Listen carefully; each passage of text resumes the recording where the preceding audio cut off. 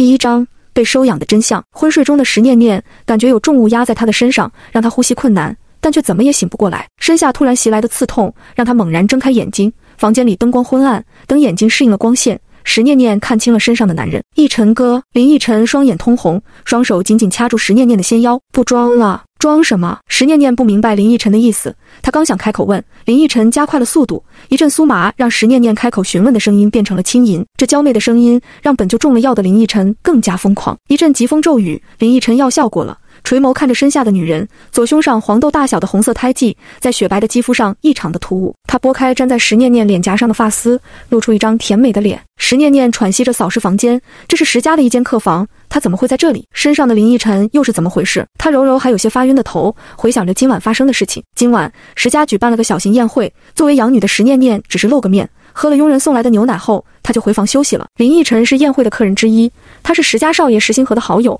也是石家千金石书瑶的心上人。你想要什么？还没等石念念想明白事情，就听见林逸晨问了他这句话。想要什么？石念念蹙眉。我想要你马上从我身上下去。林逸晨微微一怔，这回答和他想的不一样，这个石家的小养女设计了他，不就是想要钱或者身份吗？林逸晨从石念念身上起来，下了床，捡起地上的衣服穿上，他冷冷地看向石念念，想要名分不可能，钱倒是可以给你一些。石念念撑起酸痛的身体，在床下找到自己的睡衣和内裤，匆匆套上。瞥见床单上那抹猩红，石念念握紧了拳头，他22年的贞洁竟然毁在了这里。他走到门口，回头对林逸晨说道，我们就当今晚什么都没发生过。咚咚咚，这时门外响起了敲门声。逸晨哥，是我，你有没有好一点？是石书瑶的声音。石念念有些紧张地看向正在穿裤子的林逸晨。林逸晨系好皮带，走过来打开门。逸晨哥。石书瑶娇柔地喊着林逸晨，看见他身后的石念念，脸色立刻变了。念念，你怎么在这里？姐姐。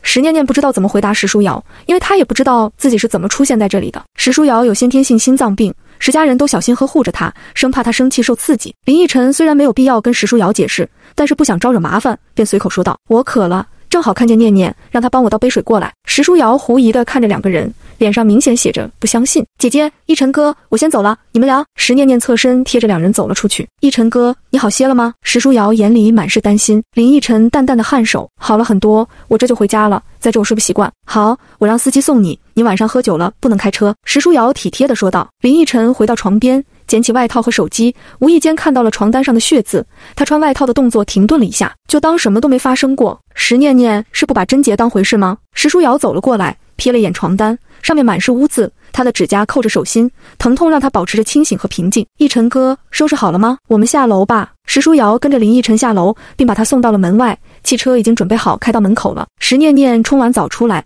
听到汽车发动机的声音，他走到窗前往外看，石书瑶正对林逸晨撒着娇说些什么，林逸晨摸摸他的头后便上了车。汽车开走了，石书瑶转身的时候朝石念念的房间窗户跳了一眼。石念念心里一惊，姐姐是知道他在偷看吗？他慌忙躲开，捂住胸口，心脏要跳出来一样。石念念紧张的要死，就像做了亏心事被抓住一样。到现在他也想不通，石家到底是谁要害他，为什么要把他送到林逸晨的床上？石念念躺在床上翻来覆去的睡不着，要是被姐姐发现了怎么办？石家一定会把他赶出去吧。他是7岁之前一直是在孤儿院的，那里几年的生活让他性子沉稳早熟，在石家生活他一直很听话，做事小心翼翼，生怕被石家再送回孤儿院。石家的佣人虽然也喊他一声二小姐，但他从来不敢把自己当成小姐，他每天都会找些事情做，打扫卫生、做饭这些他都会做。石念念睡不着坐了起来，他觉得有些口渴，就打开房门，下楼倒了杯水，他一口喝了半杯，还有半杯准备拿回房间喝。他动作很轻，生怕吵到其他人。当他路过石书瑶门前的时候，听到里面传来了哭声，他停下了脚步，心里突突的，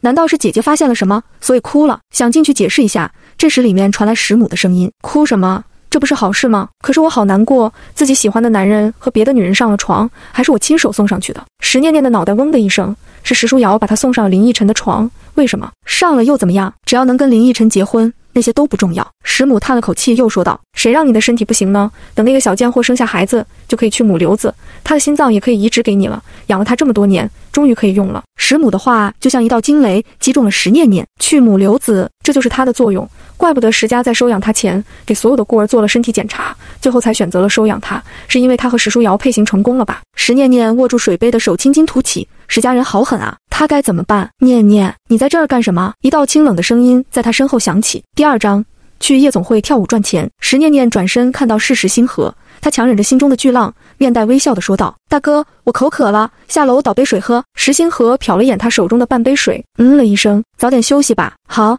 大哥晚安。石念念点下头，走回自己的卧室。回到房间，石念念就瘫坐在地上，他把头埋在双膝上抱住自己，在黑暗中流着泪。他该怎么办？必须要离开石家，他不想沦为生育工具和心脏供体。孩子，石念念下意识摸向自己的小腹，他明天一定要买紧急避孕药，千万不能怀孕。他拖着僵硬的身体回到床上，把自己在被子里缩成一团，慢慢闭上眼睛。第二天一早，石念念准时在6点起床，和往常一样去厨房做了全家人的早餐。石书瑶不时地瞟向石念念，眼神中带着嫉妒和幽怨。石念念一直低着头吃着盘中的早餐，不敢表现出任何的异样。吃完早饭，石念念对石府说道：爸爸，我最近在准备考研，想去学校的寝室住，在学校查资料和练功可以方便一些。石府的视线从报纸上移开，看向石念念：你想考研？是的，就是想试试，如果可以考上，以后也许有机会留校当老师。石念念笑笑。石念念今年大3，学的是舞蹈表演专业，他从小就在舞蹈方面有天赋。当年他是以专业课第1的成绩考进了舞蹈学院，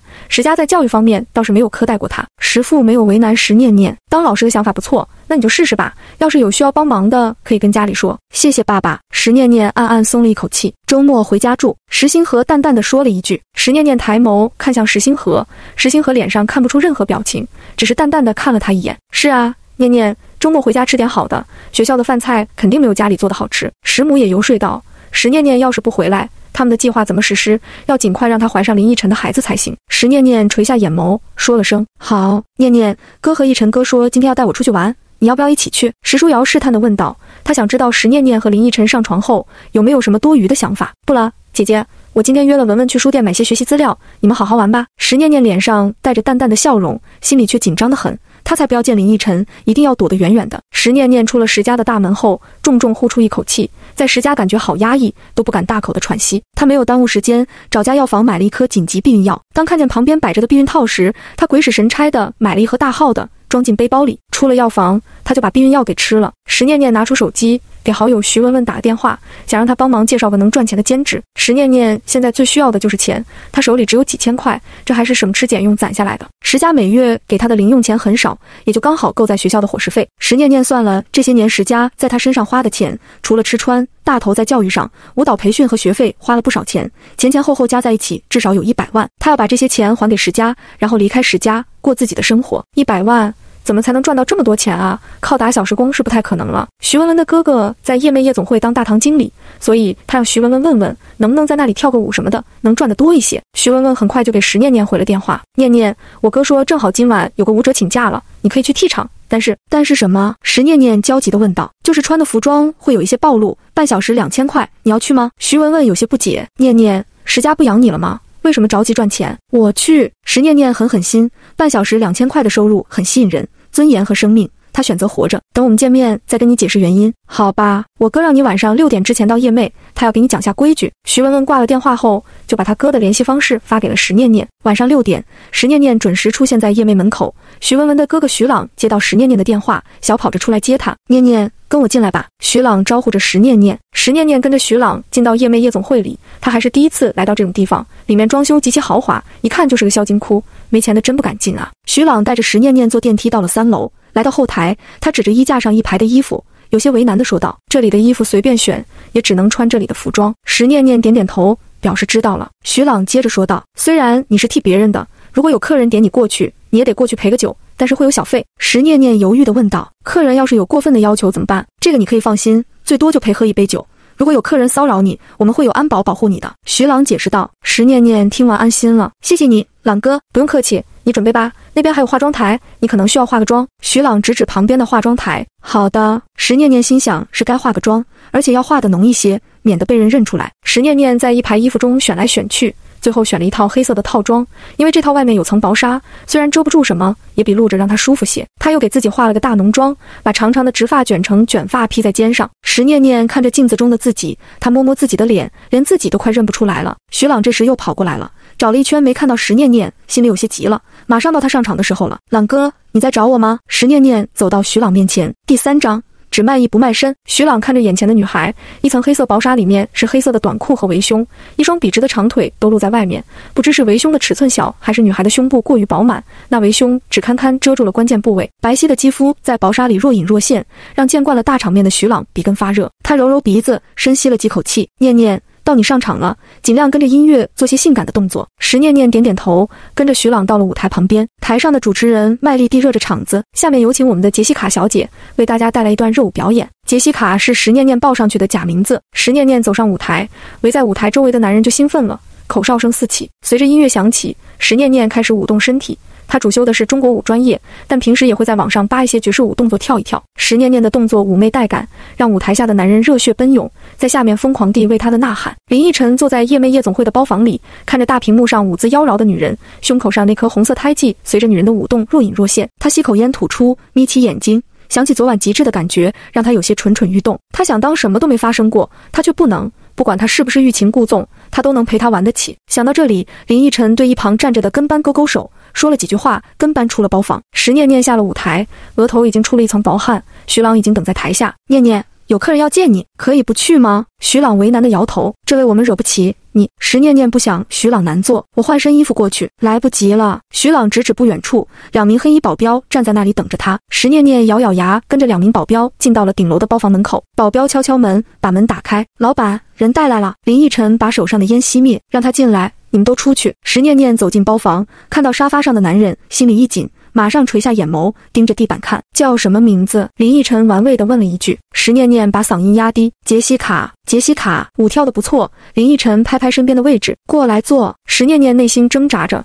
脚下没动。林逸晨抬起眼皮，脸上有些不耐烦，没听见吗？听出语气里的不悦，石念念走到林逸晨旁边，隔着半米远坐下了。林逸晨轻蔑一笑，睡都睡过了，还装上矜持了。他伸手抓住石念念的胳膊，把人带到自己的怀里，一只手撩开黑色的薄纱，摸上了他的腰。石念念惊呼一声，想推开林逸晨，却被他压倒在沙发上，两只手腕被他一手抓住，举过头顶。林逸晨顺势低头吻住了石念念的唇，这张小嘴够甜的，上次没有亲到，真是有点亏了。林逸晨用舌尖顶开石念念的牙齿，疯狂掠夺着他口中的精液。石念念睁大了眼睛，他怎么可以这样？他拒绝的声音从鼻子里发出，变成了嘤咛声。林逸晨已经不满足于亲吻，一只手已经探进了石念念的围胸。石念念好害怕，他好害怕在这里被林逸晨侵犯。正当他想咬破林逸晨的舌头时，林逸晨松开了他的嘴。你放开我！石念念在林逸晨身下挣扎着，再动我就在这儿办了你。林逸晨警告道。石念念也感觉到了什么，他不敢动了。把你的手拿开。围胸下的手没有拿开，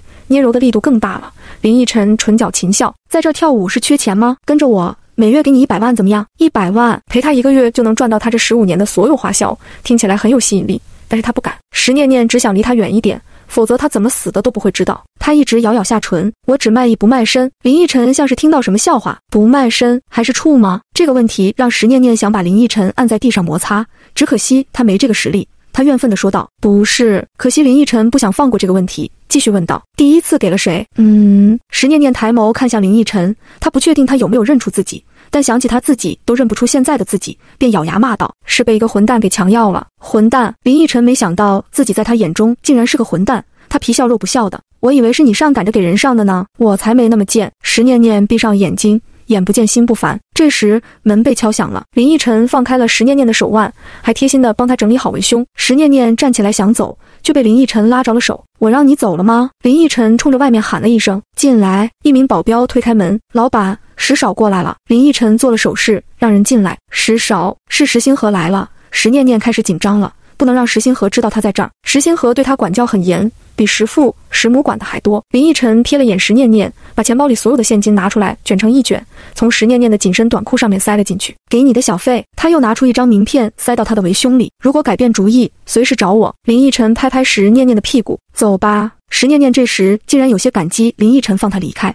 他小跑着到了门口，门从外面被推开了。石星河一身正装走了进来，看到石念念时眼中有些诧异。石念念低下头侧过身体，给石星河让路，让他先进。石星河走到他身边停下了脚步，垂下眼眸盯着他看了好久。星河，你这是对这丫头感兴趣了，要不要把她留下来陪你？林逸晨打趣地问道。不需要。石星河淡淡地说道。石念念明显松了一口气，对着石星河微微鞠躬，然后转身想离开。等等！石星河喊住了石念念。第4章，他现在就想要石念念的心脏。石念念身体僵硬地停下脚步，闭上眼睛等待暴风雨的来临。石星河捡起地上的名片，递给石念念，声音清冷：“你的名片掉了。”啊！石念念缓过神，接过名片，说了声谢谢，逃也似的离开包房。徐朗焦急地等在包房外面，他怕石念念出事，见石念念出来了，忙走过去问道：“念念，你没事吧？”石念念捂住胸口，他有些后怕：“朗哥，我没事。”徐朗拿出2000元现金交给石念念：“这是今晚的费用，你收好。”石念念接过现金，跟着徐朗回到后台，卸了妆，并找到自己的衣服换上。他拿出林奕晨塞给他的钱，数了数，有5000块，加上跳舞的2000块，一共7000了。可是跟100万比起来，还差得远呢。石念念把钱放进包里，叹息一声，他还得再想想别的办法赚钱了。出了夜寐，石念念打车回到石家，已经10点了，1楼客厅已经关灯了。他放轻脚步往楼梯口走去。“你去哪了？”沙发那里传来一道冷冷的声音。啊！石念念吓得惊呼一声，转身的时候脚下不稳，身体往后仰去，没有等来疼痛，他被一只大手拉住，惯性让石念念撞在男人的胸上。石念念捂住酸痛的鼻子，借着微弱的亮光看清男人。大哥！石念念心中慌乱，石星河不是应该在夜寐吗？怎么这么快就回来了？石星河的手放在石念念的腰上，没有要松开的打算。他垂眸盯着石念念：“去哪了？”“我和文文一起去看了场电影。”石念念不敢看石星河，低头小声解释着。石星河用食指抬起他的下巴，让他和自己直视：“最好没有骗我。”石念念轻轻摇头。“还有。”石星河警告地捏住石念念的下巴：“离林奕晨远一点，不要去招惹他。”“好。”石念念声音有些发抖，他不明白石星河为什么这么说，难道他认出自己了？还有，石星河对于他做的动作是不是有些不妥，让石念念感觉怪怪的？时间像是静止一样，两人都没动，感觉过了好久。石星河终于松开他，声音依旧冷淡：“去上楼休息吧，大哥，晚安。”石念念说完，转身跑上楼梯。石念念回到卧室，躺在床上平稳呼吸。这一晚上太紧张刺激了，看来夜寐以后不能去了。他走进浴室，站在喷头下面冲洗身体，想把今天的晦气全都冲走。搓洗身体时，发现右胸有些疼。石念念低头一看，上面竟然有淤青，心中暗骂林奕晨这个混蛋，下手真狠。出了浴室换好睡衣，石念念找出一个小行李箱，把自己的一些衣物和日用品装好。明天他要搬到学校去住了。第二天，石念念吃完早饭后，和石家人打声招呼后，便拖着自己的行李箱走出大门，准备打车去学校。这时，一辆迈巴赫停在石念念身前，车窗下去了，露出林奕晨帅气的脸。石念念拉着行李箱往后退了2步，别过脸不去看他。要去哪里？林奕晨胳膊搭在车窗上，盯着石念念问道。石念念不想理他，但又惹不起他，只能淡淡的回道：“舞蹈学院。”舞蹈学院。林奕晨从石念念的脸往下瞄，在她的胸部看了片刻，又往下瞥了眼那双笔直的大长腿，身体条件是真不错。石念念之前的存在感很低，林奕晨从没了解过她，只知道她是石家透明的小养女。“我送你上车。”林奕晨拍拍副驾驶的座位：“不麻烦你了。”上个屁的车！石念念心里骂着林奕晨，他就是想远离石家，和他才要搬到学校去住的。林奕晨被拒绝了，他有些不可置信，一张俊脸沉了下来。“奕晨哥！”石书瑶从石家院里跑了出来，一脸娇羞地问道：“我在楼上看着像你的车，果然是你，你怎么来了？”看见石书瑶，林奕晨的脸色缓和了些。“去公司路过这里，正好看见你妹妹一个人在路边，就停下来想送她一程。”石书瑶这时才发现石念念，她温柔地拉住石念念的手：“念念，你怎么自己跑出来了？家里的司机还等着送你去学校呢。”“不用了，姐姐，我可以打车去的。”石念念觉得自己可没资格让司机送。石书瑶蹙眉：“那怎么行？你怎么说也是石家的小姐，怎么能自己打车去学校呢？再说还有行李呢。”石书瑶有些厌烦的神色让石念念明白了什么，她这是怕自己上林奕晨的车吧？一辆劳斯莱斯从石家院里开出来，也停在路边。石星河探头出来问道：“你们站在这里干什么？”“石书瑶走过去把情况说了一下。石星河瞟了眼石念念，脸色不怎么好。石念念一直低着头，不想理会任何人。“念念上车，我送你去学校。”石星河开口道。石念念抬起头看向石星河，发现他阴沉着脸，加上昨晚石星河不太正常的举动，让他感到了危险的气息。拒绝他会不会惹恼了他呢？如果惹恼了石星河，他会怎么惩罚自己呢？滴滴，一辆出租车停在了石星河的劳斯莱斯后面，司机探出头喊了一句：“哪位叫的车？”石念念顿时松口气，忙举起手来：“是我叫的车。”他笑着对林奕晨和石星河说道：“大哥，奕晨哥，我叫的车到了，就不麻烦你们了，我先走了。姐姐，我先走了。”石念念和石书瑶也打了声招呼，拉着行李箱跑到后面的出租车，打开车门把行李箱扔进去，接着人也上了车。在石念念的催促下，司机一脚油把出租车开走了。石星河眼中有些说不清的情绪，他说了一句：“先走了”，便关上车窗开走了。石书瑶站在林奕晨车前：“奕晨哥，我陪你去公司好不好？我在家好无聊，我今天公司会很忙，没有时间陪你，你还是乖乖待在家吧，晚上请你吃饭。”石书瑶在林奕晨面前一直都很乖巧懂事。“那好吧，晚上你一定要来找我哦。”林奕晨笑着点头答应了，对着石书瑶摆下手，也开车走了。石书瑶望着开远的迈巴赫，收起脸上的笑容。要不是他及时出来，石念念那个小贱人是不是就坐上林奕晨的车了？他捂住自己的心脏，要不是自己的心脏不行，即使换了心脏生孩子也有危险，他怎么会让石念念和自己喜欢的男人上床，还要让石念念生下林奕晨的孩子？石书瑶好恨，他现在就恨不得挖出石念念的心脏。第5章，石星河约他一起吃饭。石念念到了学校，先把行李箱送到寝室。他在学校是有寝室的，只是住的时候比较少。石星河一直要求他回家住，不让他在校期间谈恋爱。舞蹈学院里的女生颜值和身材都在线，所以有不少富豪、富二代都会来这里找女朋友。他们寝室4个人，有2个女生都找了有钱的男朋友，还有一个就是徐文文，性格比较单纯活泼。打开寝室的门，徐文文回头看见石念念拉着行李箱进来，跑过去抱住他。念念，你这是要常住寝室了吗？石念念笑着点头，以后可以陪你一起住了。太好了，我每天都是一个人住，好无聊。徐文文帮着石念念整理好衣服，还关心地问道昨天晚上的情况。石念念怕他担心，只是笑着说挺顺利，2000块钱已经到手了。念念，你为什么着急赚钱啊？徐文文问出心中的疑问。石念念不想让单纯的徐文文知道真相，而且这种事情知道的人越少越好，所以他编了一个理由，我想攒钱出国深造，又不想花石家的钱，毕竟我只是个养女。徐文文理解地点点头，说得对呀，拿人手短，吃人嘴软，咱自己努力赚钱。说到赚钱，我想起来一件事。徐文文拉着石念念的手，昨天宣传栏那里贴了一张海报，学校要举办一场舞蹈比赛，最高奖的奖金是5万元呢。石念念眼睛亮了，5万，参加有什么要求吗？个人还是群舞都可以，但必须是原创，给自己编舞。编舞他可以的。石念念拉着徐文文，你陪我去看看那个比赛的海报，我想马上就去报名。2人跑到宣传栏，石念念看着上面贴着一张大海报，他认真地读着每一个字。看到奖项的时候，石念念简直不敢相信自己的眼睛，除了高额的奖金之外，1、2、3等奖的得奖人还可以去 A 国的罗斯特舞蹈学院交流学习1个月。罗斯特舞蹈学院是世界顶级的舞蹈学院，出了好多世界顶尖舞者，那里是石念念一直向往的地方。奖金重要，这次学习的机会更重要。石念念下定决心要得到这次机会，我们现在就去报名。石念念拉着徐文文就往报名地点跑。到了报名处，石念念跑得有些喘了。老师，我要报名舞蹈比赛。报名处的女老师抬起头，推荐信有吗？什么推荐信？石念念被问懵了。海报上每个字她都看了，没提到什么推荐信啊。报名是需要你们系主任以上的领导推荐的。女老师又多说了一句，每个领导推荐的名额有限，你要是想报名要抓紧了。石念念乘兴而来，败兴而归。她不傻，明里说是推荐信，暗里就是谁的后台应谁上，这种好事怎么会落到他们这些无权无势的人身上呢？念念，要不我们去找系主任问问？徐文文见石念念情绪这么低落，就提个建议。石念念明知可能性不大，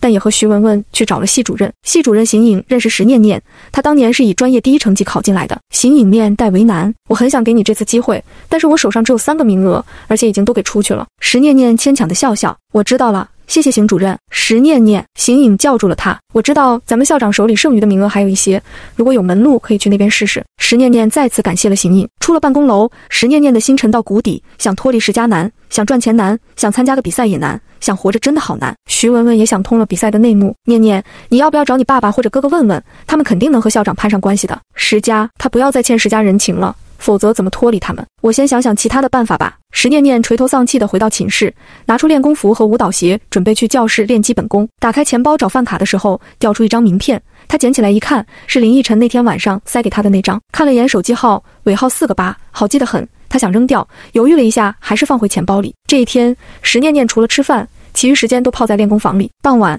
石念念累得躺在地上，身上的练功服已经被汗水浸湿了，脸颊泛着红润。缓了好一会儿，他才从地上慢慢爬起来。好累，也只有累到极致的时候，他才会放空脑袋，忘掉所有的不愉快。他套上外衣，回到寝室冲完澡，换身衣服，才拿出手机查看。石星河竟然给他打过电话，石念念纠结好久，还是给他发条信息过去问有什么事。也就几分钟，石星河打了视频电话过来，石念念心里一紧，他不敢耽搁，按接通键。对面的石星河看了眼他身后的背景，在寝室。是的，我下午在练功房没有听见电话响。石念念解释没接电话的原因。石星河了一声，吃完饭了吗？还没有。石念念心想，一会儿可以借口吃饭，然后快点挂掉电话，出来陪我吃饭，我在你们学校门口。没给石念念拒绝的机会，石星河说完就挂了电话。石念念放下手机，搞不懂石星河是什么意思。这2天他怎么觉得他不太正常呢？文文，晚上不能和你一起吃饭了，我大哥过来了。石念念转头对徐文文说道。好吧，那你晚上还回来住吗？应该能回来吧。石念念也不确定石星河会不会送她回学校，大概收拾下手提包，装好手机钥匙，石念念出了门。到了学校门口，果然看见石星河那辆显眼的劳斯莱斯，路过的学生都会多看2眼。石念念走过去，拉开副驾驶的车门，坐了上去。大哥，今天怎么会让我陪你一起吃饭？石星河没有说话，而是探过身子靠近他。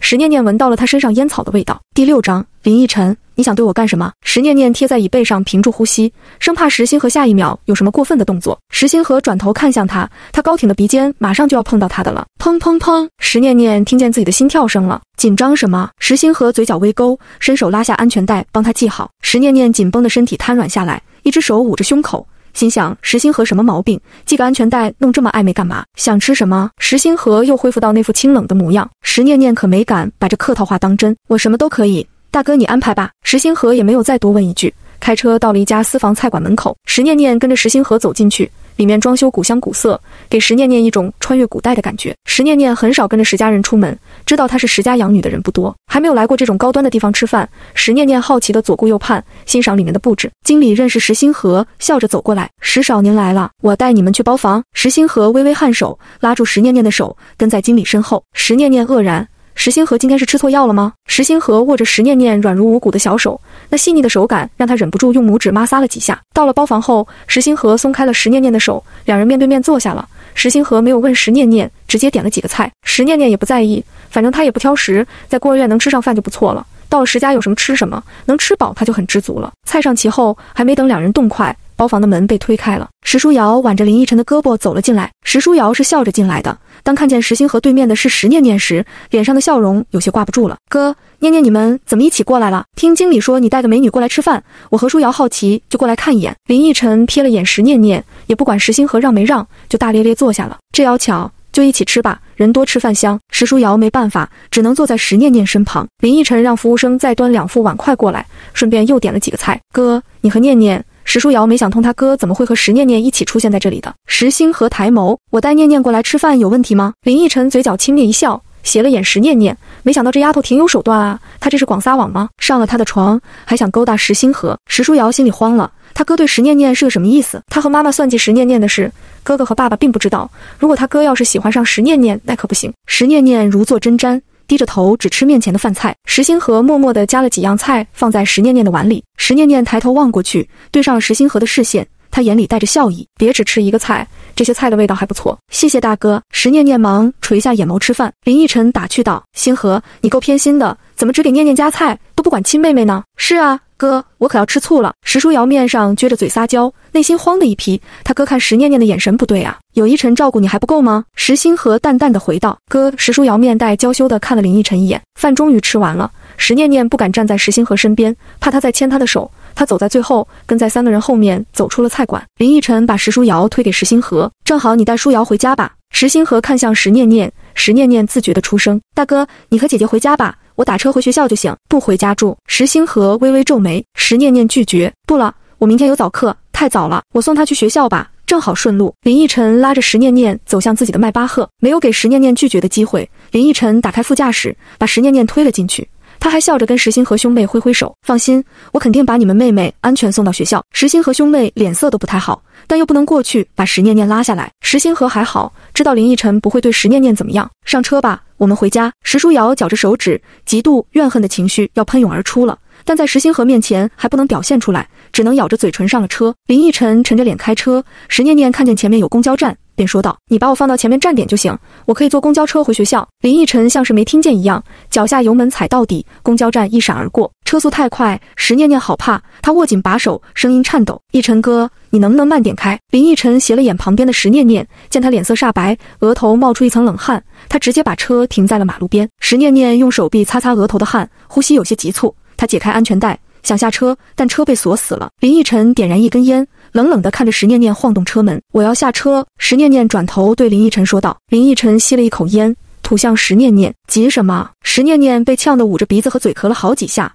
他生气地问道，你想干什么？想干你。石念念惊骇地看向他，平时衣冠楚楚的林少居然会说出这么不要脸的话。林奕晨又吸了几口烟，打开车窗把烟头扔了出去，他把手伸进石念念的裙子，摸着她光滑的大腿。不要！石念念惊慌地把林逸晨的手推开，林逸晨不悦，掐住了石念念的脖子，低头亲了上去。石念念快要窒息了，感觉自己游荡在生死边缘，她还不想死。她双手去拉林逸晨禁锢在她脖间的手，可林逸晨力气太大，丝毫撼动不了。石念念知道她强不过林逸晨，只能示弱才能保命。她舌尖轻探，以柔克刚果然好使，林逸晨的攻势逐渐减弱，他脖子上的手也放松了力道，那只手从脖子上下滑，探进了他的衣领。第7章，他只想要2张推荐信。刚放松下来的石念念被林逸晨的动作又弄紧张了，再下去他就得在车里被他给强了。石念念轻轻推推林逸晨，林逸晨松开他的唇，他的眼里满是情欲。怎么啦？不要在车里好不好？石念念眼里闪着泪花。男人天生就对示弱的女人有保护欲，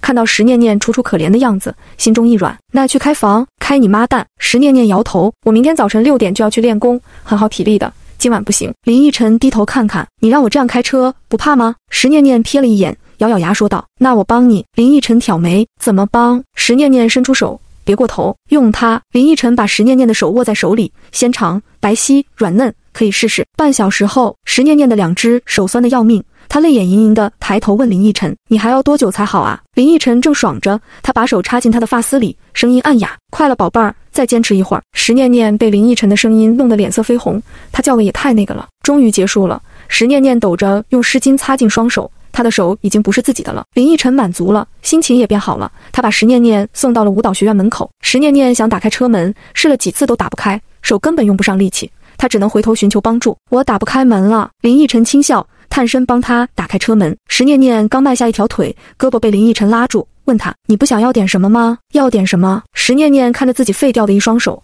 他这也算是辛勤劳动了吧？我想要2张参加舞蹈比赛的推荐信。犹豫再三，石念念还是说出了自己最想要的东西。什么舞蹈比赛？林逸晨一脸懵。石念念解释了一下，林逸晨听完有些不相信。就这？石念念点点头。就这？你能拿到吗？手机号给我。林逸晨拿出手机，有消息给你打电话。石念念把自己的手机号说了一遍，林逸晨说完后按下拨通键，石念念的手机响了。林逸晨挂断电话，等我消息。石念念颔首，下了车，用胳膊关上车门，转身就走了。林逸晨没走，而是给自己的秘书李成打个电话，把推荐信的事安排给他。挂了电话，林逸晨往学校里望了一眼，已经看不见石念念的身影了。他有些搞不清这女人的想法了，就这推荐信，石家随随便便就能弄到手的东西，石念念为什么会跟他要？明明他可以要更贵重的东西。女人不是都很喜欢首饰和包之类的奢侈品吗？为什么石念念只要了不需要花费分文的推荐信呢？那他费尽心机上他的床是为什么？难道是要放长线钓大鱼？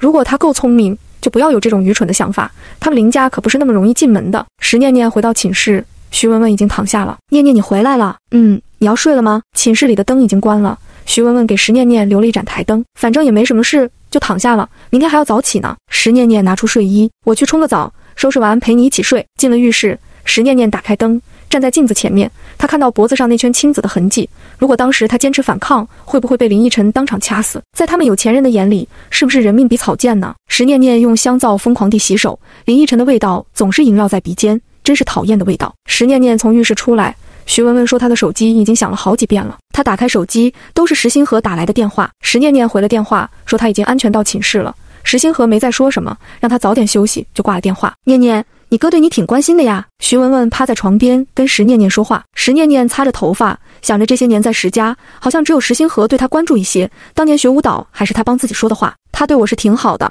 第二天中午，李成就拿着2张推荐信放到林逸晨的桌子上。老板，任务完成了。林逸晨拿起推荐信打开看了一眼，嗤笑道，这么个破比赛报名还要推荐信，他们办事可是够恶心的。严校长还邀请您去观看比赛呢。林逸晨想到石念念要参加，他倒想看看他的舞跳得有多好。成啊，帮我应下吧，我们去看看舞蹈学院的美女们。李成没想到老板会答应，他们老板嘴上说的花花，平时身边可少有女人能近身的。林逸晨把2封推荐信扔进抽屉，他可不想现在就给石念念，怎么也得让他几天，让他急一急才行。石念念这几天脖子上一直戴着薄丝巾，上面的淤青还没完全消退。林逸晨那边几天都没动静，也不知道他靠不靠谱。报名时间马上就要截止了，石念念有些着急了。今天是周五晚上，他要回石家住了。一想到石家，石念念就很害怕紧张，他真怕进到石家就出不来了。可是没办法，他现在还没有能力离开。在学校食堂吃完晚饭后，石念念才不情愿地坐上了到石家的公交车。石家别墅大厅，石星河坐在沙发上看着手机，听见声音，他抬起头看到石念念回来了。他收起手机，怎么才回来？石念念紧张地清清嗓子，我坐公交车回来的，路上还有些堵。石星河皱下眉头，很快又恢复了表情，以后我去接你。不用了，大哥，我挺喜欢坐公交车的。石念念干笑两声。石星河站起来，走到石念念身边，不用上楼了，我带你出去玩2天。啊！石念念呆呆地张大嘴巴。几个朋友在圣水山庄包了个院子，舒瑶和逸晨已经先过去了，我在等你。我就不去了吧，你的朋友我都不认识。石念念推脱着，他一点也不想去。石念念的拒绝无效，石星河没有询问他的意思，他搂着他的肩，带着他往外走。走吧。第8章，占便宜没够的林逸晨。石念念，他怎么感觉最近石星河对他的动作有些过于亲密呢？坐到副驾驶，石念念先把安全带系好了，他还是有些犹豫。大哥，我没带换洗的衣服，要不我还是不去了吧，我让人送过去就行，那应该也有卖的。这些事情在石星河眼里根本不是事。石念念见改变不了什么，只能接受安排了。从市区开到圣水山庄用了将近2个小时，到第2天已经彻底黑了。石星河在前面走，石念念落后1步的距离跟着。石念念故事环境绿荫环绕，不远处矗立着一座假山，隔开2个很大的温泉池子，上面雾气缭绕。他们进到一幢3层高的别墅，一进去是个宽敞的大厅，只有几名服务生守在门口。石星河问了一声人都在哪，服务生带着他们去了2楼的娱乐休闲室。服务生敲敲门，就推开门让石星河和石念念进去了。石念念走进房间，看见有3个男人在打牌，每个男人身边都坐着一位美女，他只认识其中一对，就是林逸晨和石书瑶。咦，还有位美女他也认识，是个刚出道小女星，叫乔婉。里面的几个人听见动静，都抬起头看向门口。哥，你怎么才来？石书瑶说话娇娇柔柔的。石星河把躲在他身后的石念念拉到前面，我等念念来着。哟，今天太阳打西边出来了，星河竟然带女伴来玩了。秦正打趣道。苏一年靠在椅背上，打量着石星河带来的小美女，一张小脸清纯甜美，身材倒是火辣。林逸晨唇边带着似有似无的笑意，没想到石星河把她给带来了，几天不见怪想念那个滋味的。乔婉和另一个女人没什么反应，都是男人带过来的，跟他们没多大关系。石书瑶不太淡定了，他哥以前可从没带石念念出来聚会过，他这是什么意思？要把石念念往他们的圈子里领吗？石星河没理会好友的打趣，石念念，我何书瑶的妹妹。妹妹？秦正愣了片刻，想起来石家有个养女，但是从来没见过这么漂亮的妹妹，怎么才带出来让我们看看啊？不管是不是亲妹妹，总归是个妹妹。秦正和苏一年走了过来。秦正，你可以叫我秦哥哥。秦正伸出手，石念念轻轻碰了下秦正的手，微微颔首。秦正哥，我是苏一年。苏一年握住了石念念还没放下的手。一年哥，石念念轻声喊道。石念念刚想放下的手又被人握住了。石念念抬头一看，是林逸晨。林逸晨揉揉石念念的嫩手，我是你逸晨哥。逸晨哥，你别闹了。石念念用力把手抽回来。秦正拍下林逸晨的肩膀，你和念念妹妹认识，见过几次了？林逸晨意味深长地看着石念念，最近的几次见面可是很不一般呢。看着石念念被几个男人围住，石星河心里不太舒服，有些后悔带石念念认识这帮人渣了。他把石念念圈在怀里，对他说道，你别理他们，没有一个好人。这句话引来其他几个人的不满，我们不是好人，你就是了。苏一年一脸不屑，谁说不是呢？秦正凑近石念念说道，念念妹妹，你这个大哥可是个闷骚，我们坏在表面，他可是坏在骨子里。石念念面色尴尬，他们几个坏不坏的跟他没有关系。念念，别理他们男人了。石书瑶过来把石念念拉走了。不管石书瑶出于什么目的，石念念现在是非常感激他的。石书瑶拉着石念念坐在沙发上，乔婉和另一位女孩过来打招呼。另一位女孩叫宋琪，是一位平面模特。几个男人也不打牌了，也凑过来坐到沙发上。林逸晨直接坐到石书瑶和石念念的中间，石念念立刻往旁边挪了挪，差点坐到石星河的腿上。呀！石念念吓了一跳，又挪回去一点。对不起大哥，我没看见你。没事。石星河翘起腿，一只胳膊自然地搭在石念念身后的沙发靠背上。石书瑶紧紧挨着林逸晨，另一侧沙发上的2对就没这么矜持了。乔婉坐在秦正的腿上和他接吻，秦正2只手都不太老实。苏一年还好一些，只是把宋琪搂在怀里，宋琪主动送上香吻一枚。石念念真想戳瞎自己的双眼，这画面太刺激了。正当他低着头在心中默默数羊的时候，一只手摸到了他的屁股上。石念念不敢回头，他往前蹭蹭想离开那只手，可是没能如他所愿，那只大手像是粘在上面一样。不用想都知道是谁，林逸晨这个混蛋。总是占他便宜。石念念后背悬空坐着好累，怎么样都是被摸。他稍微抬起臀部，往后坐下，靠在沙发上，把林逸晨的手压在下面。林逸晨和石书瑶聊着天，一只手探入了石念念的裙子里。石念念今天穿的是极细的连衣裙，坐下后露出一半的大腿，林逸晨的手被压在下面，更方便他了。石念念噌地站了起来。石星河抬头，怎么啦？我渴了，想喝水。石念念找了个借口。石星河指了指吧台旁边的冷藏柜，那里有喝的，你自己去拿。好。石念念整理下裙子，走过去拿瓶饮料，打开喝了一口。他没有回沙发那里，而是坐在吧台那边的椅子上。林逸晨眯着眼睛盯着石念念看，赶跑，早晚收拾你。秦正拍拍乔婉的屁股，呆着无聊，你去给大家跳个舞吧。乔婉愣了一下，随即看了眼秦正的脸色，唇边一抹苦笑。他离开秦正的大腿，打开大屏幕，放了首爵士慢曲，跟着音乐开始扭动身躯。石念念很认真地在看，乔婉能出道，确实有一定实力。他能看出乔婉的舞蹈功底很深厚，肯定是练过许多年的。一曲舞毕，石念念为他鼓起掌。乔婉，你跳得真好。乔婉有些吃惊地看向石念念，他在石念念眼里看到的不是鄙夷，而是赞赏。乔婉笑着对石念念说了声谢谢。石书瑶轻蔑一笑，念念，你不是学舞蹈的吗？也给大家跳一个呀。第9章，他让他负责到底。所有人的目光都射向石念念。念念学的是什么舞蹈？乔婉笑着问道。我主修中国舞。哦，那没有服装跳不出感觉来的。乔婉替石念念解围道。石念念感激地冲他笑笑，我记得念念平时也会跳性感爵士舞的。石书瑶一副委屈的表情，姐姐想看你跳舞，你不会拒绝我吧？石星河挑挑眉没说话，他想看看石念念跳性感舞蹈是什么样子的，夜妹那晚到底是不是他。其他人也是一副看好戏的样子。林逸晨瞥到秦正和苏一年两人色眯眯的样子，他突然不想让他们看到石念念跳舞的样子。他低头看看手表，时间不早了，书瑶你该去休息了，你不能熬夜，我看完念念跳舞再回去睡觉吗？石书瑶撒娇道。想看念念跳舞，她在家随时都能跳给你看，去休息吧。林逸晨站起来，我累了，先回去休息了，你们先玩。石书瑶跟着林逸晨离开了。秦正搂着乔婉也站起来了，我们回房玩了，你们自便。苏一年吃了一声，和宋琦也离开了。房间里只剩下石星河和石念念。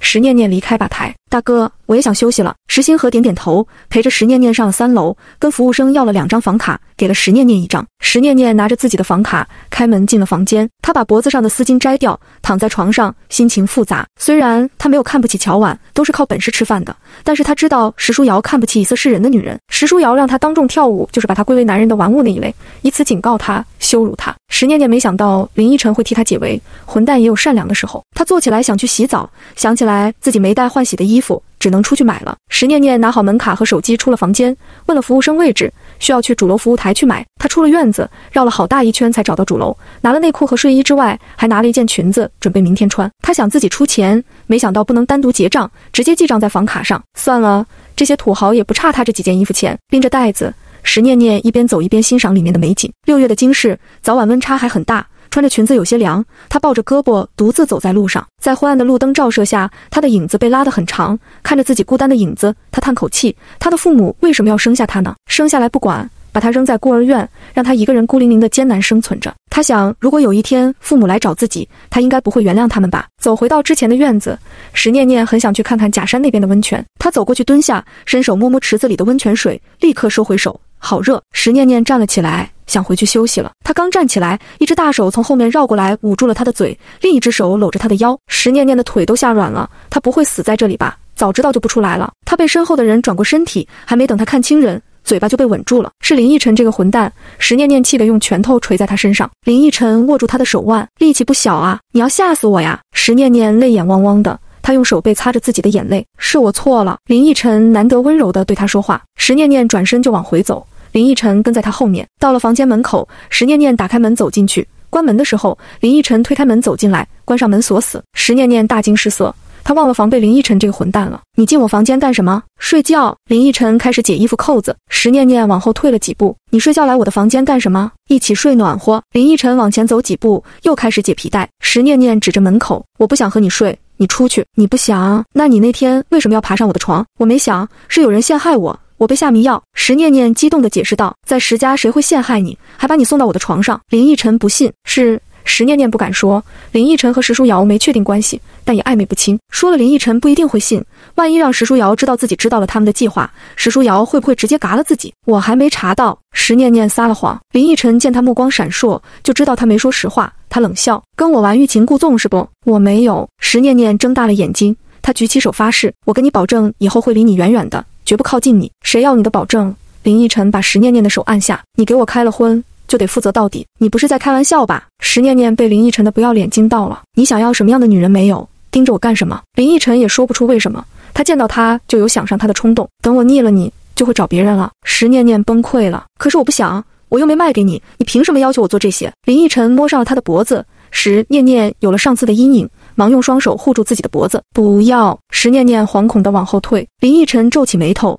他只是看到了他脖子上的淤青。脖子是怎么弄的？石念念要吐血了，他想想也能理解，这个混蛋根本就没把他当回事，当然也就不记得对他做过什么。一个混蛋掐的。石念念别过头，不想再看他。混蛋！他好像记得上次在夜妹，他就是这么骂他的。林逸晨眯起眼睛，他记起来了，好像是他掐的。好样的，敢当面骂他。他走近石念念，抬起他的下巴，你问我凭什么？就凭我有权有势，而你只是石家的一个小养女，你说石家会不会为了你跟我翻脸？你要敢对我用强，我就报警。报警？那我就说是你下药勾引我的。林逸晨冷笑，就像你说的，我林逸晨想找什么样的女人找不到，会强迫你。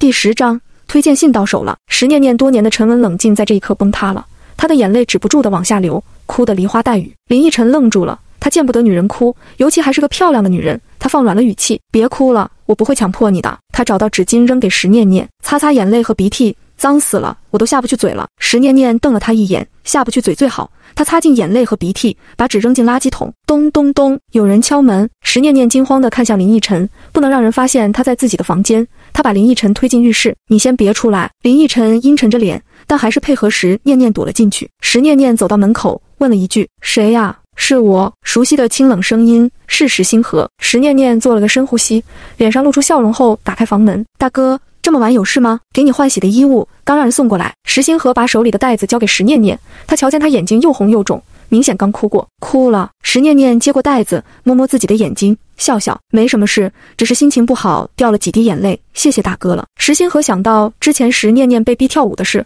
难道是因为这个？当时他没多想，现在觉得是有些不妥，让他难堪了，以后不会发生这种事情了，别多想，早点休息吧。好，大哥晚安。石念念关上门，思索着石星河的话，哪种事？他是以为自己被刁难而伤心哭了。林逸晨从浴室里走出来，身上的衣服已经整理好了。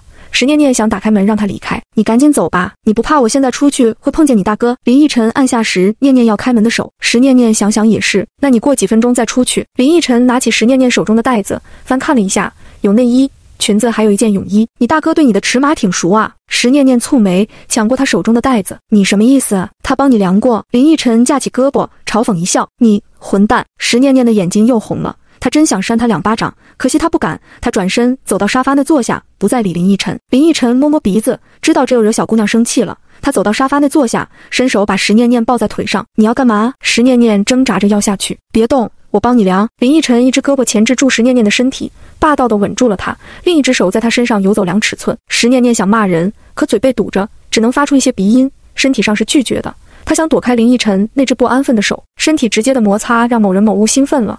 石念念感觉到了危险，不敢再动了。林逸晨松开石念念，眼里闪着情欲的光。我们做一次，做完我就走。石念念眼里泪光闪闪，你当我是什么？找个小姐还得谈妥价钱，双方自愿呢。林逸晨被噎住了。是啊，他这么欺负小姑娘好像不太好，可是被他撩拨成这样，走了还是自己难受。他可不是委屈自己的人。林逸晨拉住石念念的手，那你帮我解决了？不要。石念念想到上次痛苦的经历，想也不想的拒绝了。推荐信还要不要？林逸晨唇角勾起坏笑。石念念怒瞪着他，你那是上次的，是什么？石念念说不出口。那次给你一张，这次解决完再给你一张。不要脸，真是太不要脸了。石念念恨得牙痒痒，说话不算数，我不相信你了，我现在就让人送过来，怎么样？说完，林逸晨就给李成打电话，让他去公司把2封推荐信取来，送到山庄来。李成，资本家真是吃人血肉。李成看看时间，已经10点多了，这一圈跑下来，他也不用睡觉了。林逸晨放下手机，看向石念念，这样放心了吧？石念念咬牙切齿，他暗自下定决心，早晚有一天要把林逸晨踩在脚下蹂躏。最后，石念念是哭唧唧做完工作的，手太酸太累了。林逸晨满意的穿好裤子，低头亲了石念念一下，我走了，一会儿把推荐信给你送来。林逸晨拍拍屁股走了。石念念去了浴室洗澡，她洗去手上的脏东西，洗去脸上的泪水。她抱着自己蹲在喷头下哭了好久。为什么她想活着就这么难？哭够了，情绪发泄完了，石念念站了起来，出了浴室，吹干头发，换上睡衣，他躺在床上睡不着，不知道林逸晨这次能不能兑现承诺。正当时念念昏昏欲睡的时候，门被敲响了。他坐了起来，低头看看自己的睡衣，有些漏，找了件浴袍披在身上。石念念打开门，林逸晨手里拿着2封推荐信。我说话算数，2清。石念念从他手里抢过推荐信，然后甩上门。幸好林逸晨反应快，闪躲及时，否则鼻梁骨难保。他后怕地摸摸自己完好无损的鼻子，心里暗骂：臭丫头，还挺有脾气。李成站在林逸晨身后，目瞪口呆。老板让他大老远过来，就是给个小姑娘送推荐信，明天送就不行了，非要3更半夜折腾他。老板，没事，我就回市里了。李成心里再不满也不敢表现出来。别回去了，就住这儿吧，后天跟我一起回。林逸晨说完就回自己的房间了。睡得再晚，石念念早上到点就会醒，不用起来做早饭，他就赖在床上想多躺了一会儿。没有赖床的习惯，石念念躺不下去了。他打开窗户，觉得外面的空气很好，就想出去走走。他犹豫了一下，还是穿上石星河送来的裙子，是一条白底碎花收腰长裙。石念念身材高挑，这条裙子穿在身上，把她的优点都显露出来。